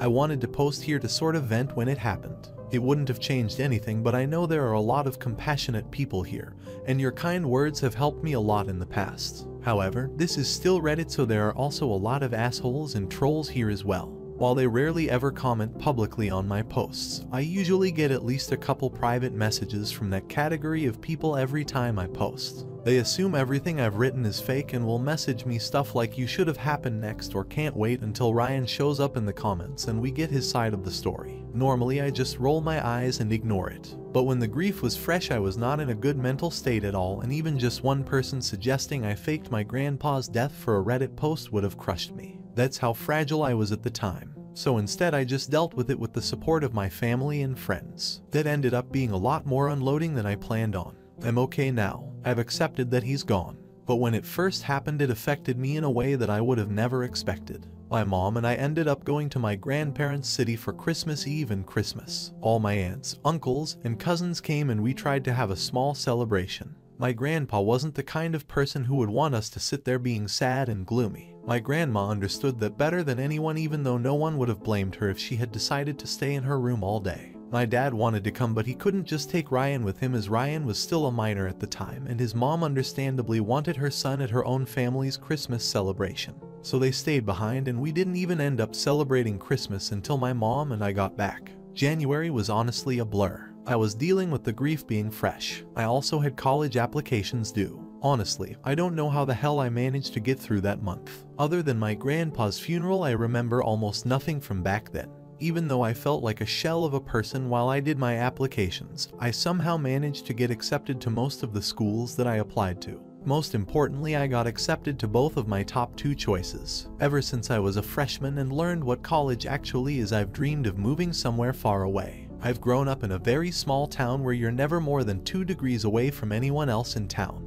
I knew when I graduated that I wanted to move to a beach city. I wanted to be somewhere near the ocean. And when I got accepted to my top 2 choices, I thought that my decision was going to be between those 2. I went back and forth weighing the pros and cons, mostly just related to distance from my parents, my girlfriend, and my best friend. But the more I went back and forth between the 2, I kept asking myself, what if I just stayed? I did apply and get accepted to the university in my dad's city, but that was always a last resort for me. It's a good school, but it always felt like the safe option. To speed things up, after contemplating for a couple weeks, I still hadn't made a choice, and it was already the end of April. No matter how many times I would sway to one school or the other, I kept going back to the local university. And so in the end, I decided that I wasn't ready to say goodbye to my family just yet. I still feel like I just met my dad and my brother. I don't want to just pack up and leave and then only see them on holidays. My parents were both shocked and elated that I decided to go to the local university, especially my mom. She's been mentally preparing herself for me to leave the last 2 years. While I'm staying close to home, I told my parents that I'm still going to live in the dorms on campus. I still want a normal college experience, even if my dad's house will only be a 10-minute drive away. My mom also wasted no time in making me promise I would have dinner with them at my dad's house at least once a week. Joke's on her, I don't mind showing up for a home-cooked meal once a week. Since Josh is going to the same university, we put in a roommate request, but we won't know if it got approved until we get our room assignments. Ryan is also going to the same university, but he's staying at our dad's house. He said he prefers having his own room and bathroom, and I can't even blame him. So I guess the 3 of us are all sticking around a bit longer. The downside of choosing to stay is that my now ex-girlfriend was not at all happy. She was fine with either of my top 2 choices because both were a lot closer to the school she's going to. As in, we would be able to see each other every week and had plans to alternate who would drive to the other, or we could meet halfway if we both had busy schedules. However, her school is hours away from our town and the city I'm going to college in.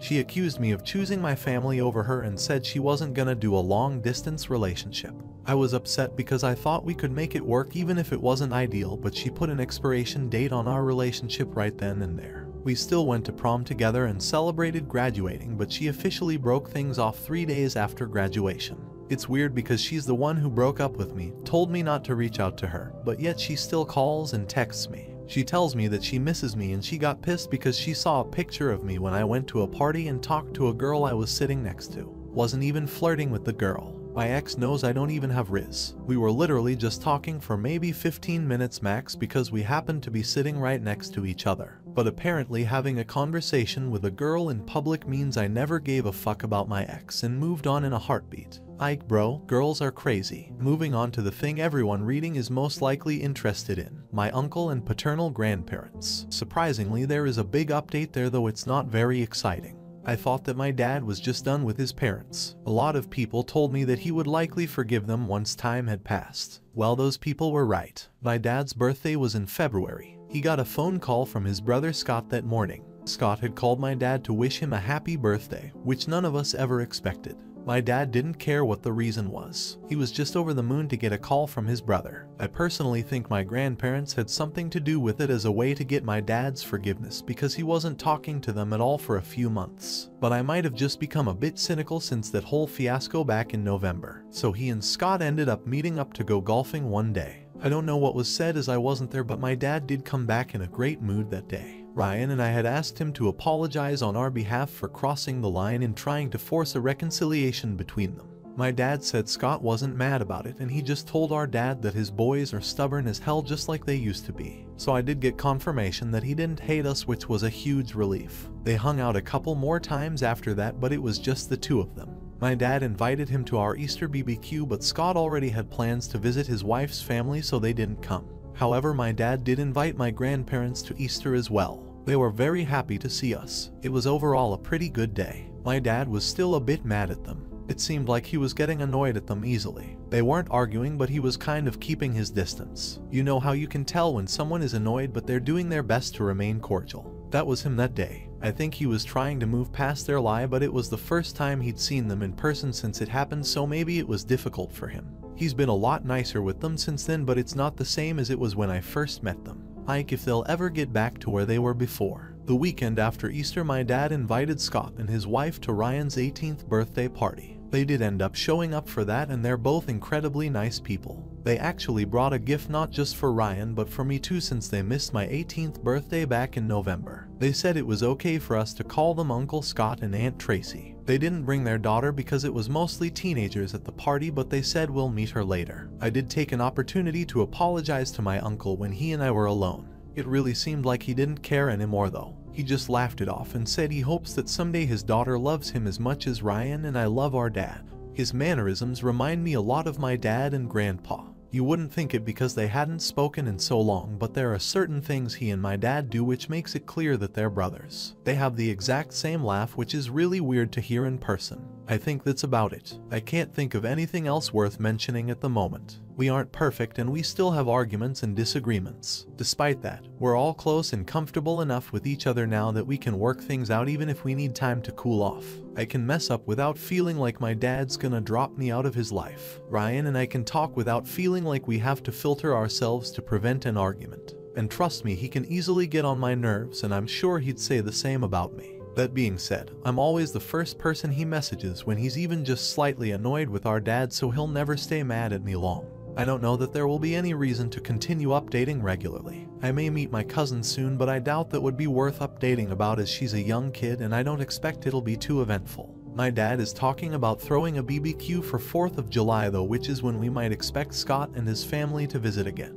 I hope your holidays were much better than mine, and thank you to anyone who is still checking in on me after all this time. I'm okay and on my way to being great. I'm looking forward to my last summer with all my friends before some of them leave the area for college. Hope your summer is full of great memories and experiences.